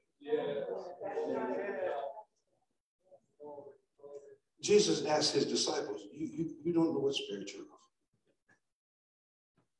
And church, we don't know what spirit we're of. That's not to say you don't know you.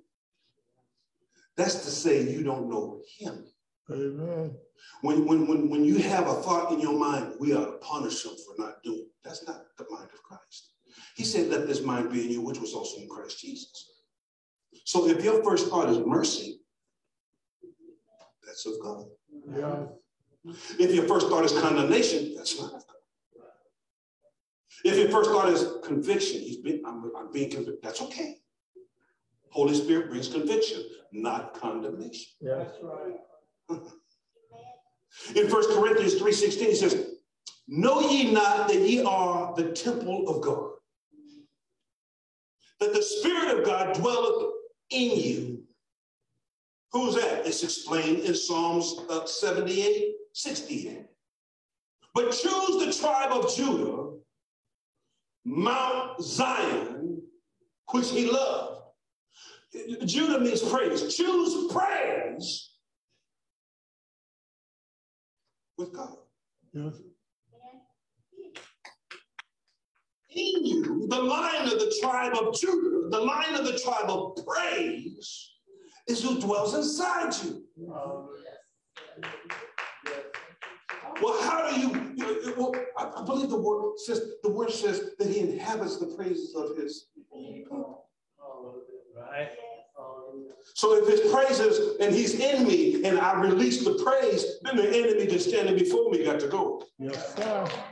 But if the enemy that stands before you know you ain't gonna open the cake. Yeah. See, you ever been to the San Francisco Zoo at feeding time? Yeah.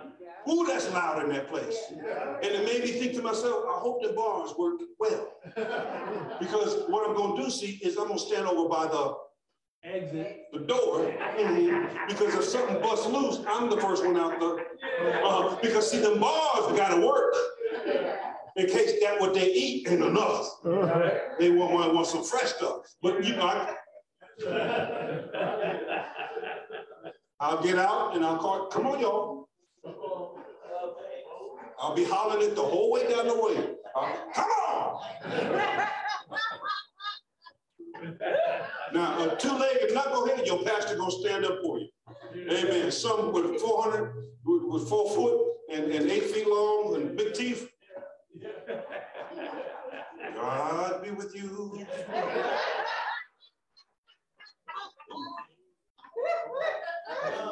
And if I got the right shoes on, well, God has took me.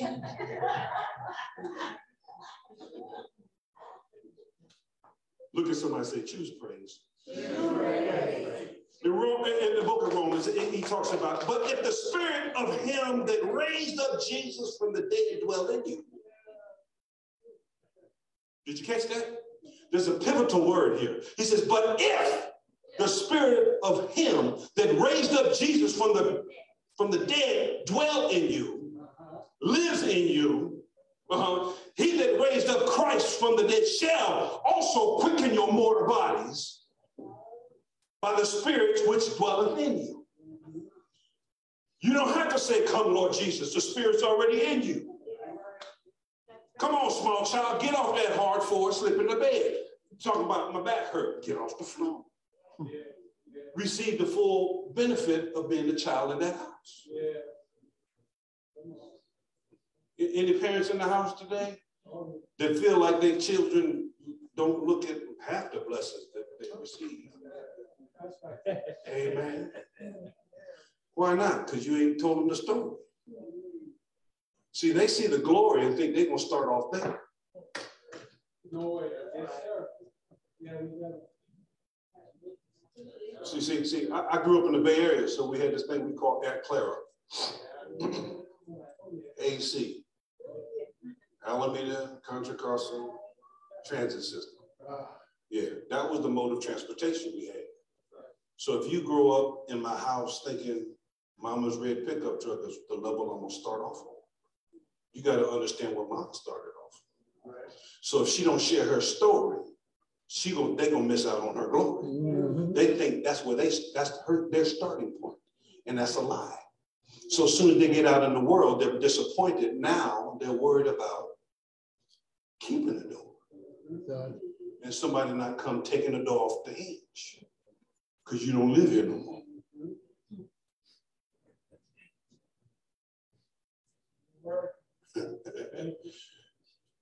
Well, for today's scripture,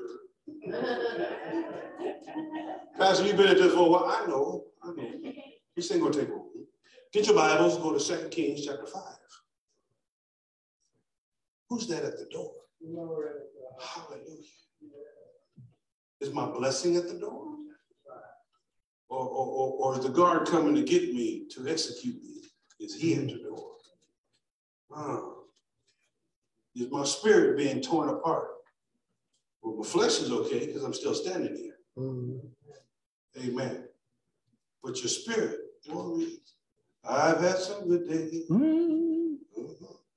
I've had some hills to climb. I've had some weary days.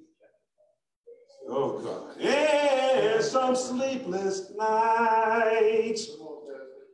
But when I look around and I think things over, all of my good days outweigh my bad days.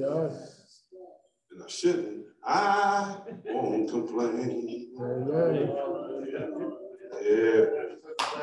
2 Kings chapter 5, verse 1. Now Naaman, somebody say now. Now Naaman, captain of the host of the king of Israel, was a great man with his master. Yes. He was his ace. He was the man they went to because if they wanted the job done, they go to Naaman. And then it says, and he's honorable because by him the Lord, somebody say Lord, had given deliverance unto Syria. He was also a mighty man of valor. But he was a leper. Now, this word valor always keys up something in my spirit because I know sometimes the ladies feel left out. But understand this, that when the Bible talks about like the virtuous woman, in Proverbs 31, the virtuous woman is the female word for valor.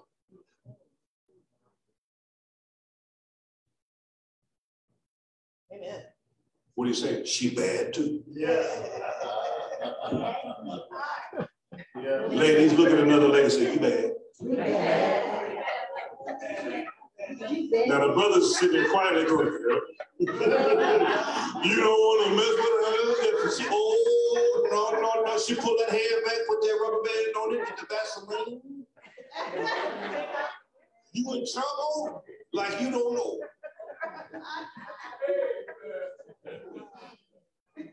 Amen.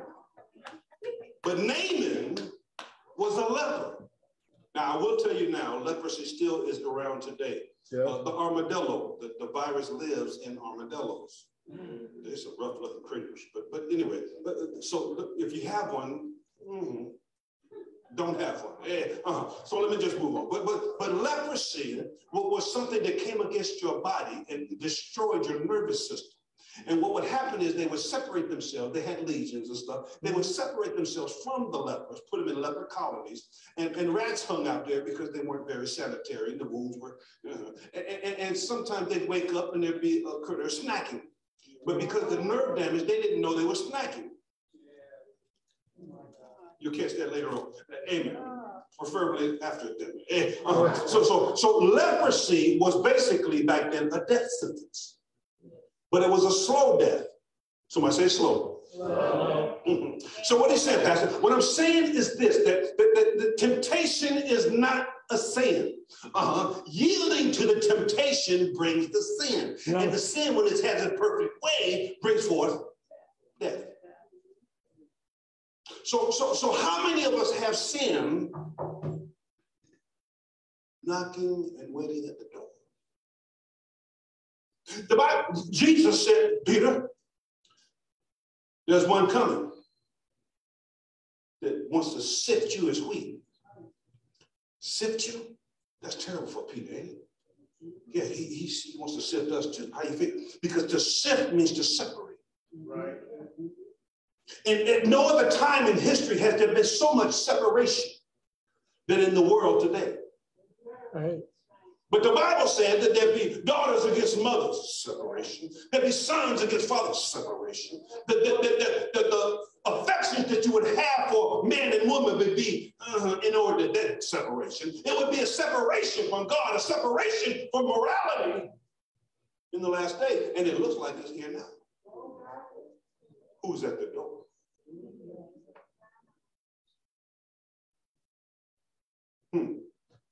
Let me get back to this. And the Syrians had gone out by company and brought away captive out of the land of Israel a little maid, and she waited on Naaman's wife. And she said unto her mistress, would to God my Lord were with the prophet in Samaria, for he would recover him of his leprosy. Now understand this. Mrs. Naaman had a maid, and the maid knew something about God. And she's, because you got to clean. Mrs. Naaman ain't gonna do it. The maid gonna clean up. And because of the fact that Naaman had a public office, but he wasn't condemned and sent to the colony, I believe his leprosy was behind his breastplate. Or maybe, probably behind his breastplate. Because in the presence of the king, you got to take your headdress off. And if you had leprosy, they would see you and separate you out of fear for themselves. So who got to clean up the armor? The maid. Now that's her motivation. I want to God that he knew the prophet that's in Samaria. Because he would heal him. Mm-hmm. So one went in and told the Lord, saying thus and thus, and said, the maid that is of the land of Israel, and the king of Syria said, go. And I will send a letter unto the king of Israel. And he departed and took with him 10 talents of silver, 6,000 pieces of gold, and 10 changes of remnant. He sent payment. Yes, sir. Mm-hmm. And he brought a letter to the king of Israel, now saying, now this letter is come unto thee. Behold, I have therewith sent Naaman, my servant, save my boy, to thee, that thou mayest recover him of leprosy. Now the king is now about to swallow his tongue. Amen. Because he said, and it came to pass that the king of Israel had read the letter. He rent his clothes. He tore his clothes because he knows he's a dead man. And he said, am I God to kill and to make alive? In other words, Naaman's going to die. And now because this king don't send me a letter, I'm going to die too because I can't cure this man. What's he doing to me? In fact, the scripture says, this man does send me to recover a man of leprosy. Wherefore consider, I pray you, and see how he seeketh a quarrel against me. He set me up. And it was so that when Elijah, the man of God, had heard that the king of Israel rent his clothes, he sent to the king saying, wherefore hast thou rent thy clothes? Why are you so upset? Let him come to me, and he shall know that there is a prophet in Israel. And instead of saying, I got a phone call, and they said this and thus, he said, wait. Tell them call me. What is Mother Sappho going to do? She go, Father, in the name of Jesus. She going to invoke the power of heaven. Yeah. She going to call on God on their behalf with expectation to see the manifestation of God's glory. Because we at Courts of Praise don't pray like, here, I said a prayer, take 2 aspirin, call me tomorrow, let me know how I update. No, when we pray, Courts of Praise prays to see the manifestation of God's glory before your eyes. Well, Pastor, I don't pray like this. You get with the program. Right? What program? The program that runs down from your pastor's beard. Understand, the anointing of the ministry continues through the body. And that's what God promised me you're entitled to. Yes, sir. That's why you have some prophetic ministries that seem like everybody in the church got a word. Yeah. Well, in this church, we love to see the manifestation of God's glory. You got an issue? We'll pray for the issue. That's right. They say, how you doing now? Well, I still feel a little bit. We'll pray again. What? Yeah. I want to see it gone. Yes. What would that prove? The manifestation of His glory. Now I realize that sometimes it takes a while, because the 10 lepers that were healed, they were healed as they walked along. But one of them realizing he was healed, I'm going back. Yes, sir. And he went back and said, I'm healed. Yeah. But if you didn't catch that, there was 10 lepers that were healed as they went along. Yeah. Somebody say 10. Yeah. One went back. One went back. Come on back. How many is that? 1/10. Okay. That was in reference to the commercial we had at the beginning of the service. Just in case you didn't have your caffeine this morning and you missed it, I thought I'd help you out a little bit. So Naaman came with his horses and with his chariot and stood at the door of the house of Elijah. See, we stand in need at the door. As Naaman did, we stand at the need, with the need at the door. Amen. I don't know about you, but I've had a lot of need this week.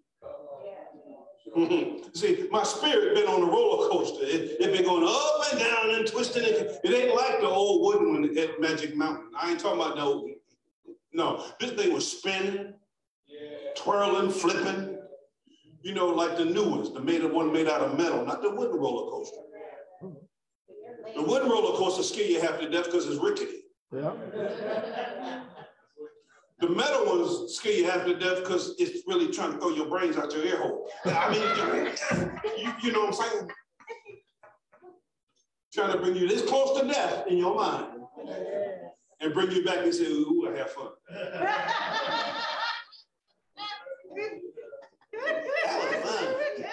Yeah, okay. Yeah, though it failed, you just come out, ooh, but not too long, because it's going to come down. But we stand in need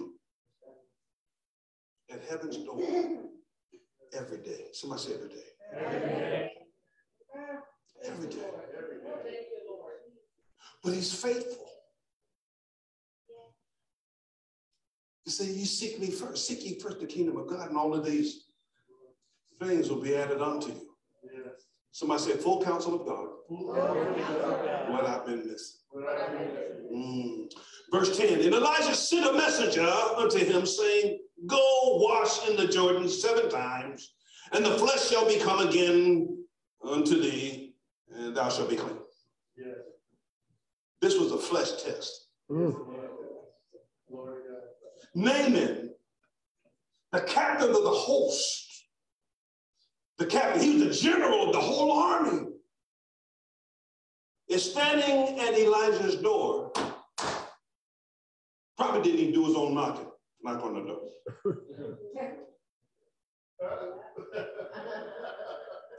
And Elijah sent a messenger. Elijah didn't even come outside. He sent the butler. Are you with me? Yeah. But Naaman was wroth and went away. Why, Naaman? He said, behold, I thought, somebody said, I thought. That's what got you in trouble last time, what you thought. He will surely come out and stand and call on the name of the Lord, his God, and strike his hand over the place and recover the leper. That's why I knew the leprosy wasn't in his face. Ain't no man will get slapped in the face. Little chest action, no problem. High five. Something. But he's going to come out in his mind. He's going to come out and he's going to talk to his God. Because Naaman wasn't a believer. But God used the non. Be careful how you talk about folk. Well, he don't believe in God. He ain't going to be blessed by God. God will use whom God will use. Now, who's standing in the need of prayer? Who's standing in the need of healing? Somebody that didn't follow God, didn't know God, but he would fight for God. Okay, so that speaks volumes of those who claim they do, but they don't. When something is said about your God, you sit there and say, that ain't how I feel about it. But you didn't tell them. Instead of saying, whoa, slow your roll. You talking about my God.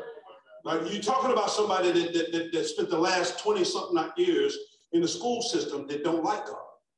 Don't want his word laying around on the desk, don't want his word spoken of. And look here, this teacher would get up there and say, okay, class is now in session. And then man came in and said, I need prayer. Break time. Go outside, pray for him, okay? And then his wife was healed. Amen. Fella came in there sweating like he done walked across a desert, Sister Jackie. I mean, he just sweat marks. The boy was sweating. He just had an issue. But I know what the issue was. He said, can you do that thing? I said, what thing? He said, will you pray for me? I said, sure. Because I had just called for prayer. And I said, what's the problem? He says, I'm sick and tired of being on Oxycontin. He was on it then. And sweating like a leaking water hose. But he was a plumber that ruined his back, and now he's taking automotive. I said, why are you here? This ain't a job for you with the bad back, man. Because you got to be all kind of positions, lift and stuff and all that. But I prayed for him. It's kind of wet. I laid hands on it. You prayed for him. Look, you can't get picky. Let me talk about, you all sweaty and stuff. Lay hands on yourself. I'll just.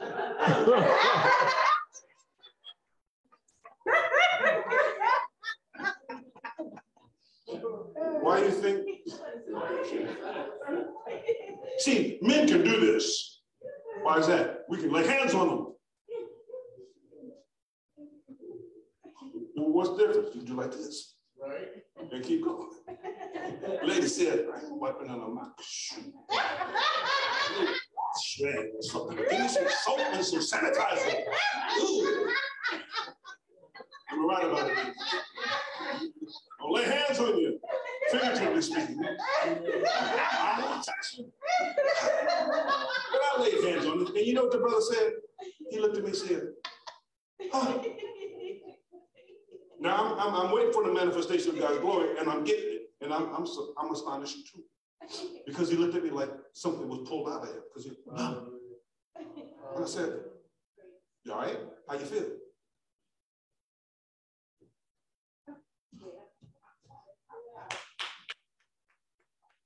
You tell me it'd be like this. What? He said, "My mind is clear. And my back stopped hurting." And you know what he did? He walked out the classroom. It was break time. But I never saw him again. He kept going. And that's all. Why is that? Well, there was a young lady from Ford when we were in the other building. Hey, man, she would come by about every 3 months. And she'd never join the church. She'd just come by every 3 months. And I'd pray for her. Amen. And can I say it like that? We would pray for him. Right. Because what I have, you have. Right. Yeah. My job is to point out what God has placed in you. Okay. So she came in, and I prayed for her. And I said, "How you feel?" She said, "I don't know." I said, "What you mean you don't know?" Dad, she said she didn't know. I said, "What you mean you don't know?" She said, because I said, "Ben," she said, "Oh, that don't hurt." I said, "What hurts?" "Walking." "Oh, come in." "Oh, I know it don't hurt now." She ain't walked. I said, "You sure?" She said, "Look, it don't hurt." I said, "Amen." And she leave, and I wouldn't see her no more for 3 months.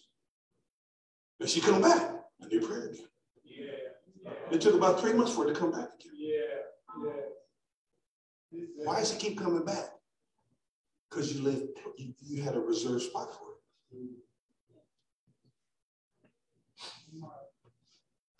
If you pray to God that he would remove something from you, don't reserve a spot for it to come back. How you feel? Okay, now. What you mean now? Give God the glory. Yeah. How you feel? I'm healed. When? Now. Let me finish up. I'm almost done. This is easy. See, so I would say this to Nate. I would say this to us. Don't walk away from your blessing. Yes. Who's at the door? Don't leave broken. Amen. Who's at the door? Don't keep that which is killing you. Who's at the door? See, the mortician could be at the door. Or God's greatest blessing for you is at the door. Who's waiting at your door?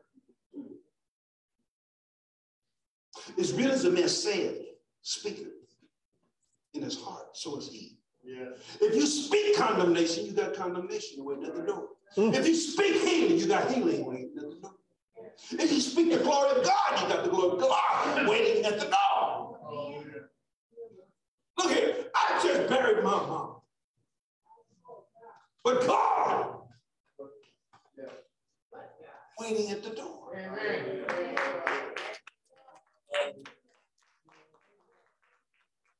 What's holding you together? God is holding me together.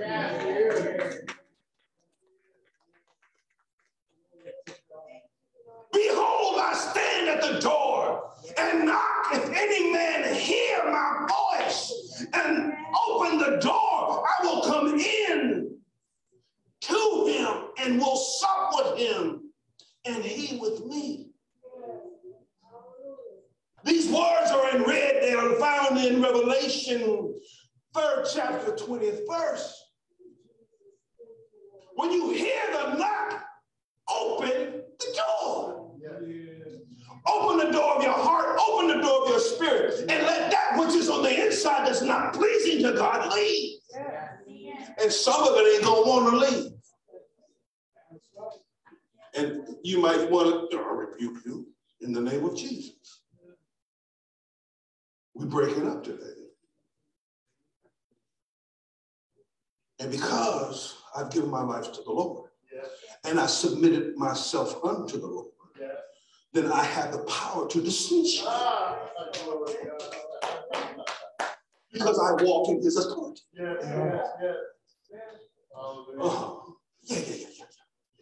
Some of you understand that when you came to Glad Tidings, you found out a lot of folks know me. That's because I walk in the authority of a pastor in this jurisdiction. But I also walk in authority as an adjutant in this jurisdiction. And I also walk in the authority of an assistant superintendent in this jurisdiction. So they respect the position that I hold. The position that you hold as a child of God. And as a child of God, you can speak to those things and they have to go. You're so sad. Why has your confidence fallen? When you can speak those things that are not as though they were. I don't see it yet. Your delivery, I don't see it yet.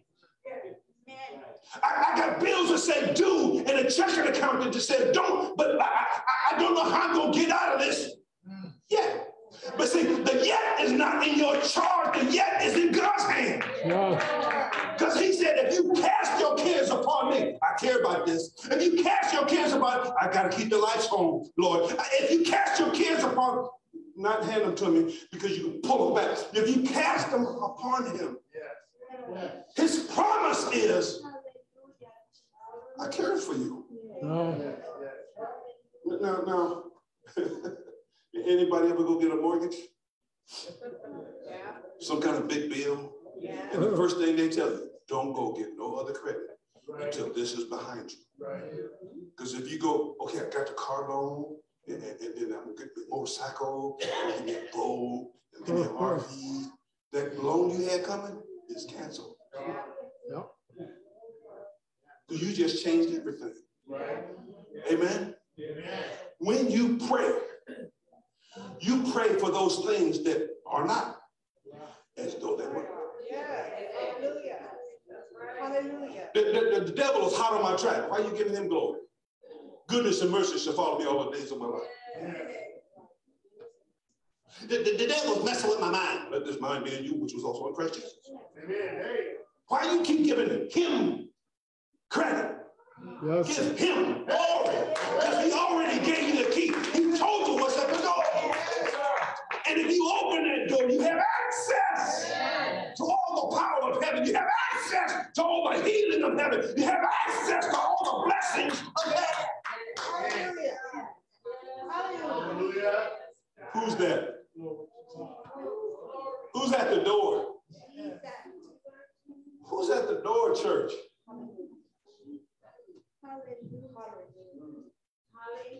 Why do you carry such burdens when he's at the door saying, I come to get him? You have situations, but the situations ain't your God. That's right.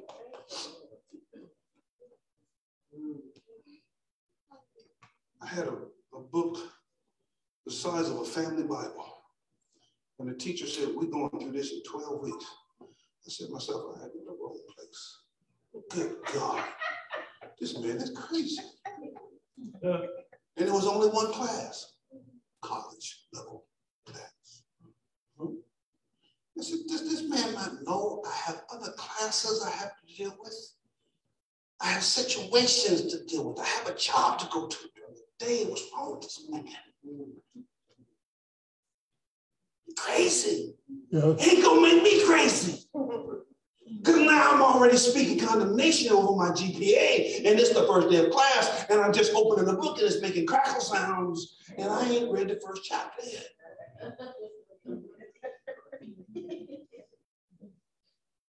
Perhaps Terry didn't understand that if I could do all things through who strengthens me, my brother said, bro, just get started. Because the longer you stand there and think about how much you got to do and you ain't started yet, ain't nothing getting done. That's it. Don't worry about how tall up you think you are. Don't worry about how far behind the train you are. You're so far behind the train, there ain't even no dust coming up no more. And you're worried about, I can't catch the train. God said, keep running. If If he don't have you catch that train, the next one is right behind you.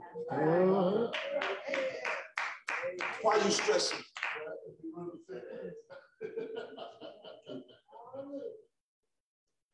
Let this mind be in you, which was also in Christ Jesus. Christ Jesus' mind was always on the kingdom of God. Hallelujah. If we want the full blessings of the counsel of God, we have to do what the counsel of God said. We have to follow the same church. He says, keep my commandments and my statute. Yes. What's my statute? You kept the kingdom of God first. Yes. Yes, that's it. Thank you, Holy Ghost.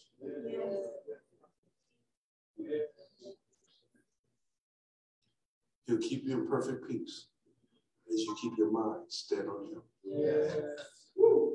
The situation's gonna come. They come in waves. No, Sometimes you think, you look out the door and you look down the end of the block, he says, situations, they're coming. And it seems like sometimes they're waiting around the block till there's enough of them. You know what I'm talking about? It ain't one, oh, here come a situation. No. Not, oh God, must be a marathon. Look at all the people running. No, those are situations. And it look like they're coming after you at one time. Yeah. Amen. How come I can't have a problem one at a time? That's not how it works. Because if you could handle it, you would need God. Right. Do you love him today? Is he at the door of your heart today? Is he knocking on the door of your heart and telling you there's peace on the other side of the door? Come on, Lord. Open the door, girl. The answer to your prayers on the other side of the door. I said the answer to your prayers on the other side of the door.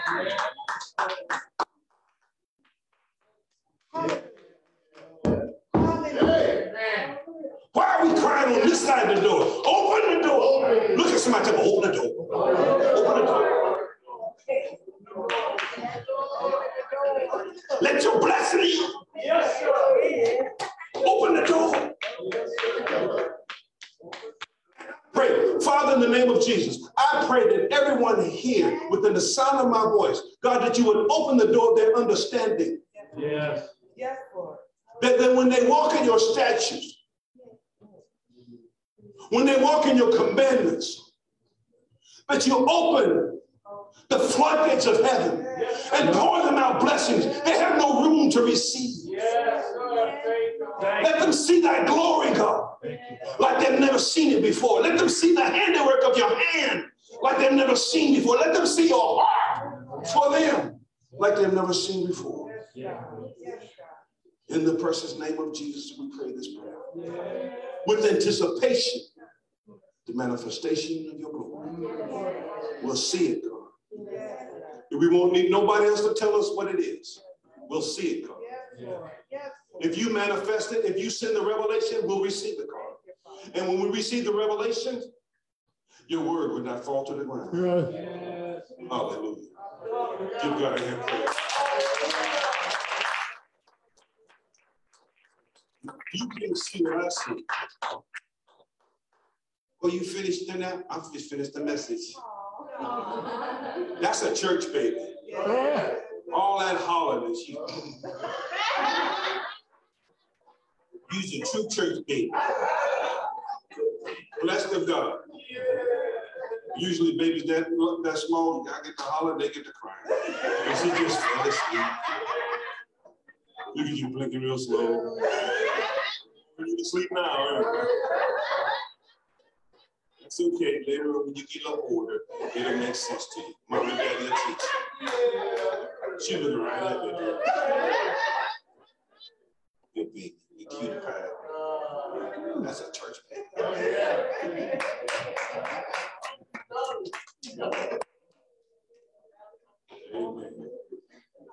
Come on, Mom.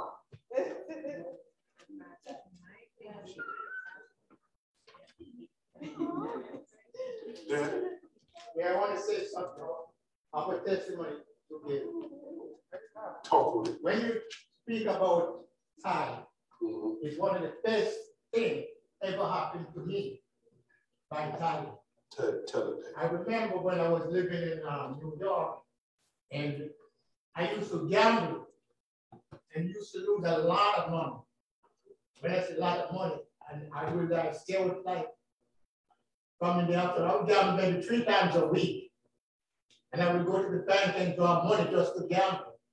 And somebody invited me to this church, and I went to this church. This church is like, everything the pastor was saying is like for me. It's like he was talking to me because I never knew that. Amen. And I go to this church, and you've got missionary all over, different missionary you got to give money to, different missionary. And when the pastor talked about tithe, and both my wife and I, we started tithe. I was paying like $420 a month. The tithe plus offering and all that. And ever since I started tithe, I used to broke all the time. I never broke again.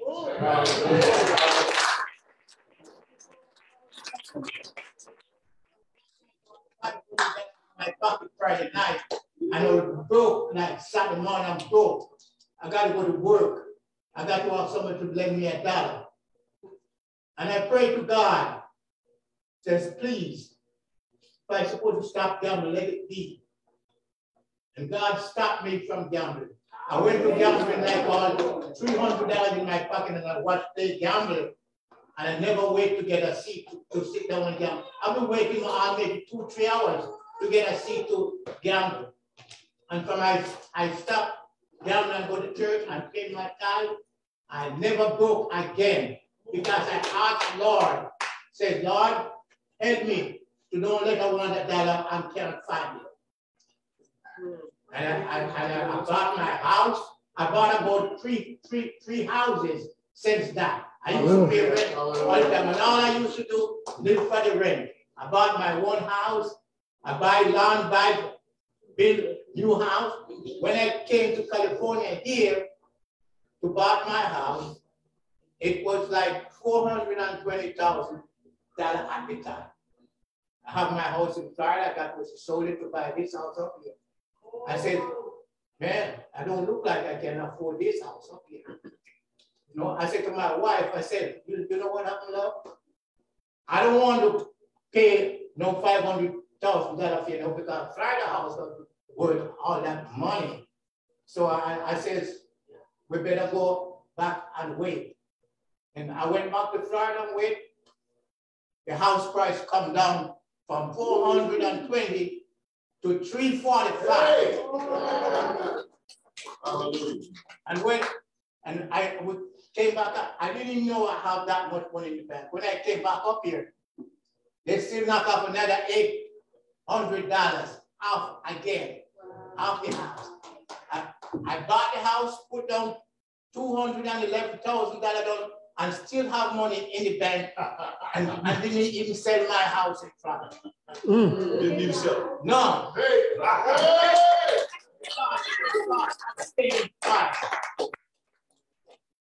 Sometimes I used to say to my wife, but my wife used to give money all over.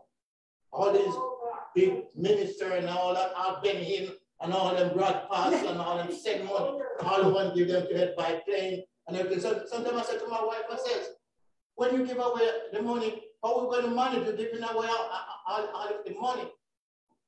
I didn't know it was a blessing at the time until after.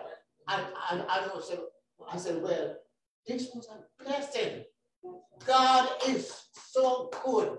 So anybody who think about say tithing is not a good thing, tithing is one of the best things, the greatest thing. Sometimes my wife, when we went to this church, and my wife, I used to gamble so much that my wife makes sure she used to work at the hospital, and she said, look, I'm going to write the tithe, give you to take to church. I don't want to take it, I got to go. I got to go. We're reinvested. Yeah, I got to go. You know, he said you can't serve 2 masters at the same time. is one master, and it's Jesus Christ. Amen.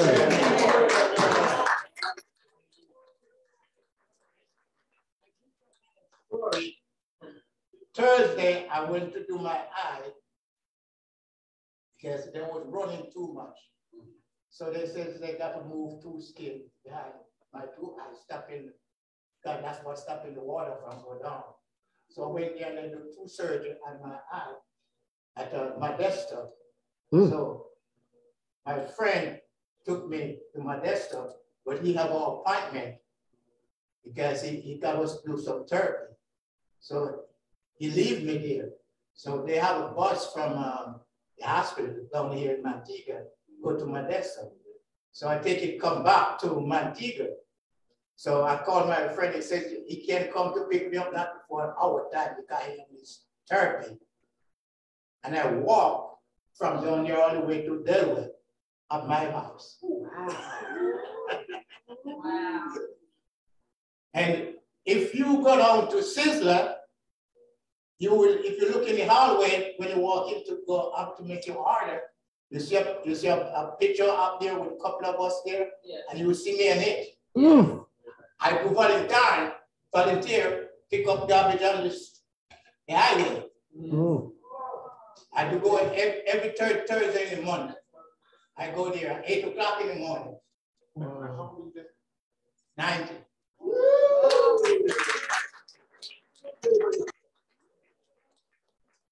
Tuesday here, I'll be out down the highway picking up garbage. And it ain't because you got no ticket. You should volunteer.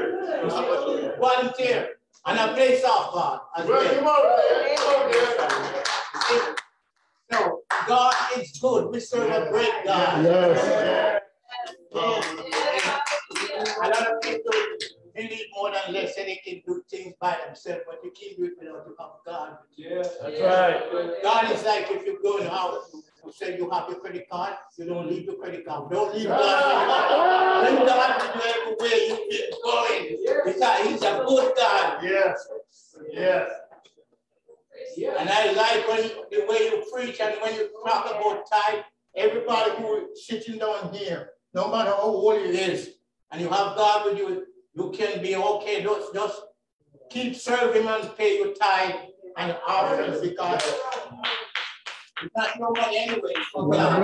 You can't take it with you. No, you can't take it. You can't take it with you. You never see a funeral going there and say you also going behind it, carrying anything. It's just you and this what you got on here. You can't take it with you. So don't bother to say you're going to save up for this. It's nice to be saved. Yeah. Money is good in certain ways. But don't forget that God is the one gave it to you. Amen. You got to be quick.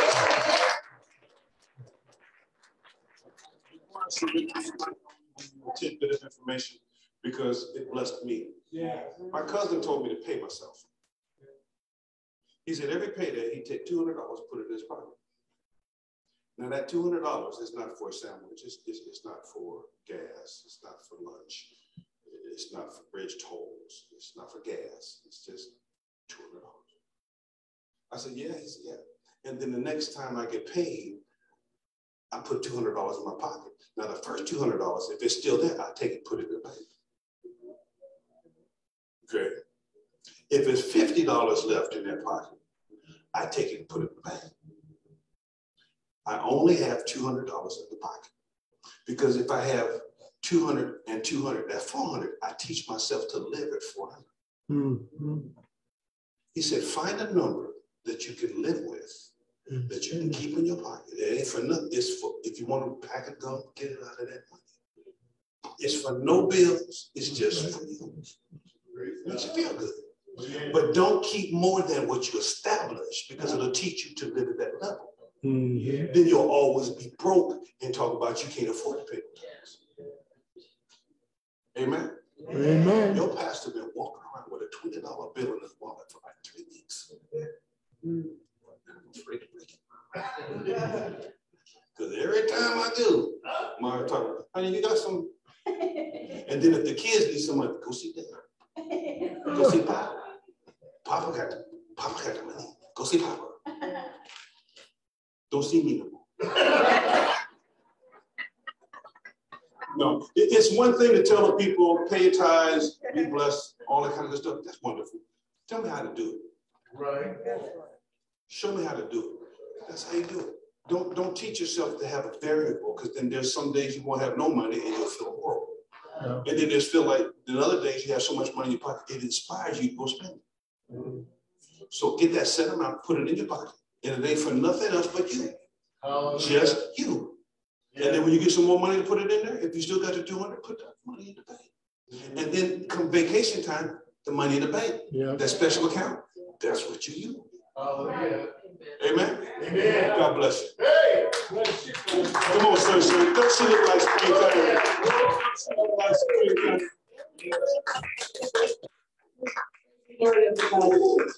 Isn't that ironic? We're in Pathways, we're on stewardship. Right. Amen. We're on stewardship. He doesn't know we're on stewardship. And we're talking about the same thing. The Lord was just bringing it all around.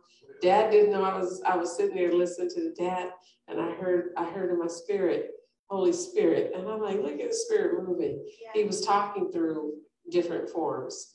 And we so praise God for that. Amen.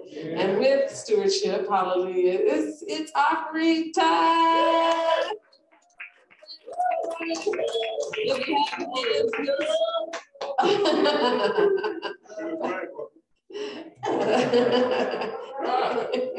see, you walk around like this all the time. Oh.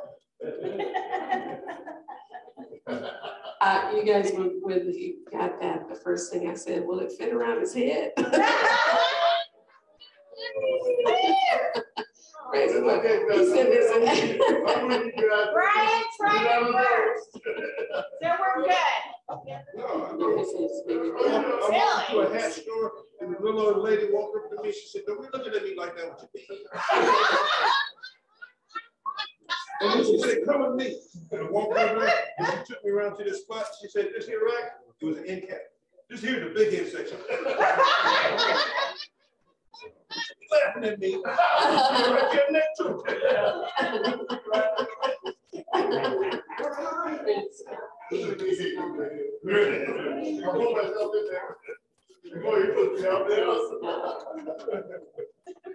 No pastor not calling nobody, I ain't texting. Pay my time. Amen. I'll follow right there. Love you.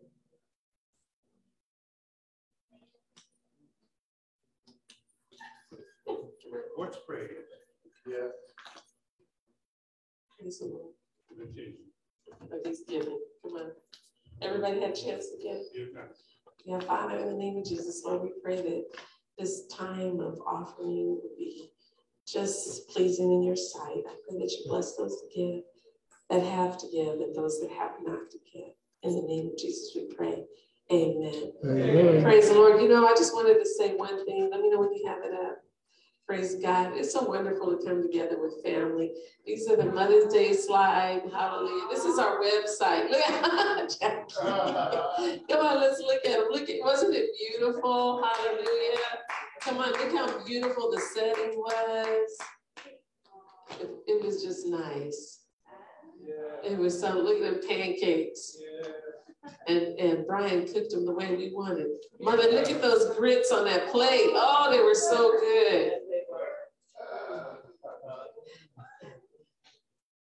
Look at Emily, she's got her fist up. Look at Tanya. Wait, Mike's working. Oh, look at the men. Look, they cooked us breakfast. Hallelujah. Brian was on the pancakes. Frank was on the grill cooking the eggs. Why does he have so many plates? Isn't it beautiful? The ladies, Mama Emily, you know she's always the queen. Oh, look at that. The hospitality is always on and making it look so beautiful. Look at the men. Oh, praise the Lord. They still, that, I'm telling you, if that food wasn't good, somebody loves Elder Mike. there's praise Elder Mike again.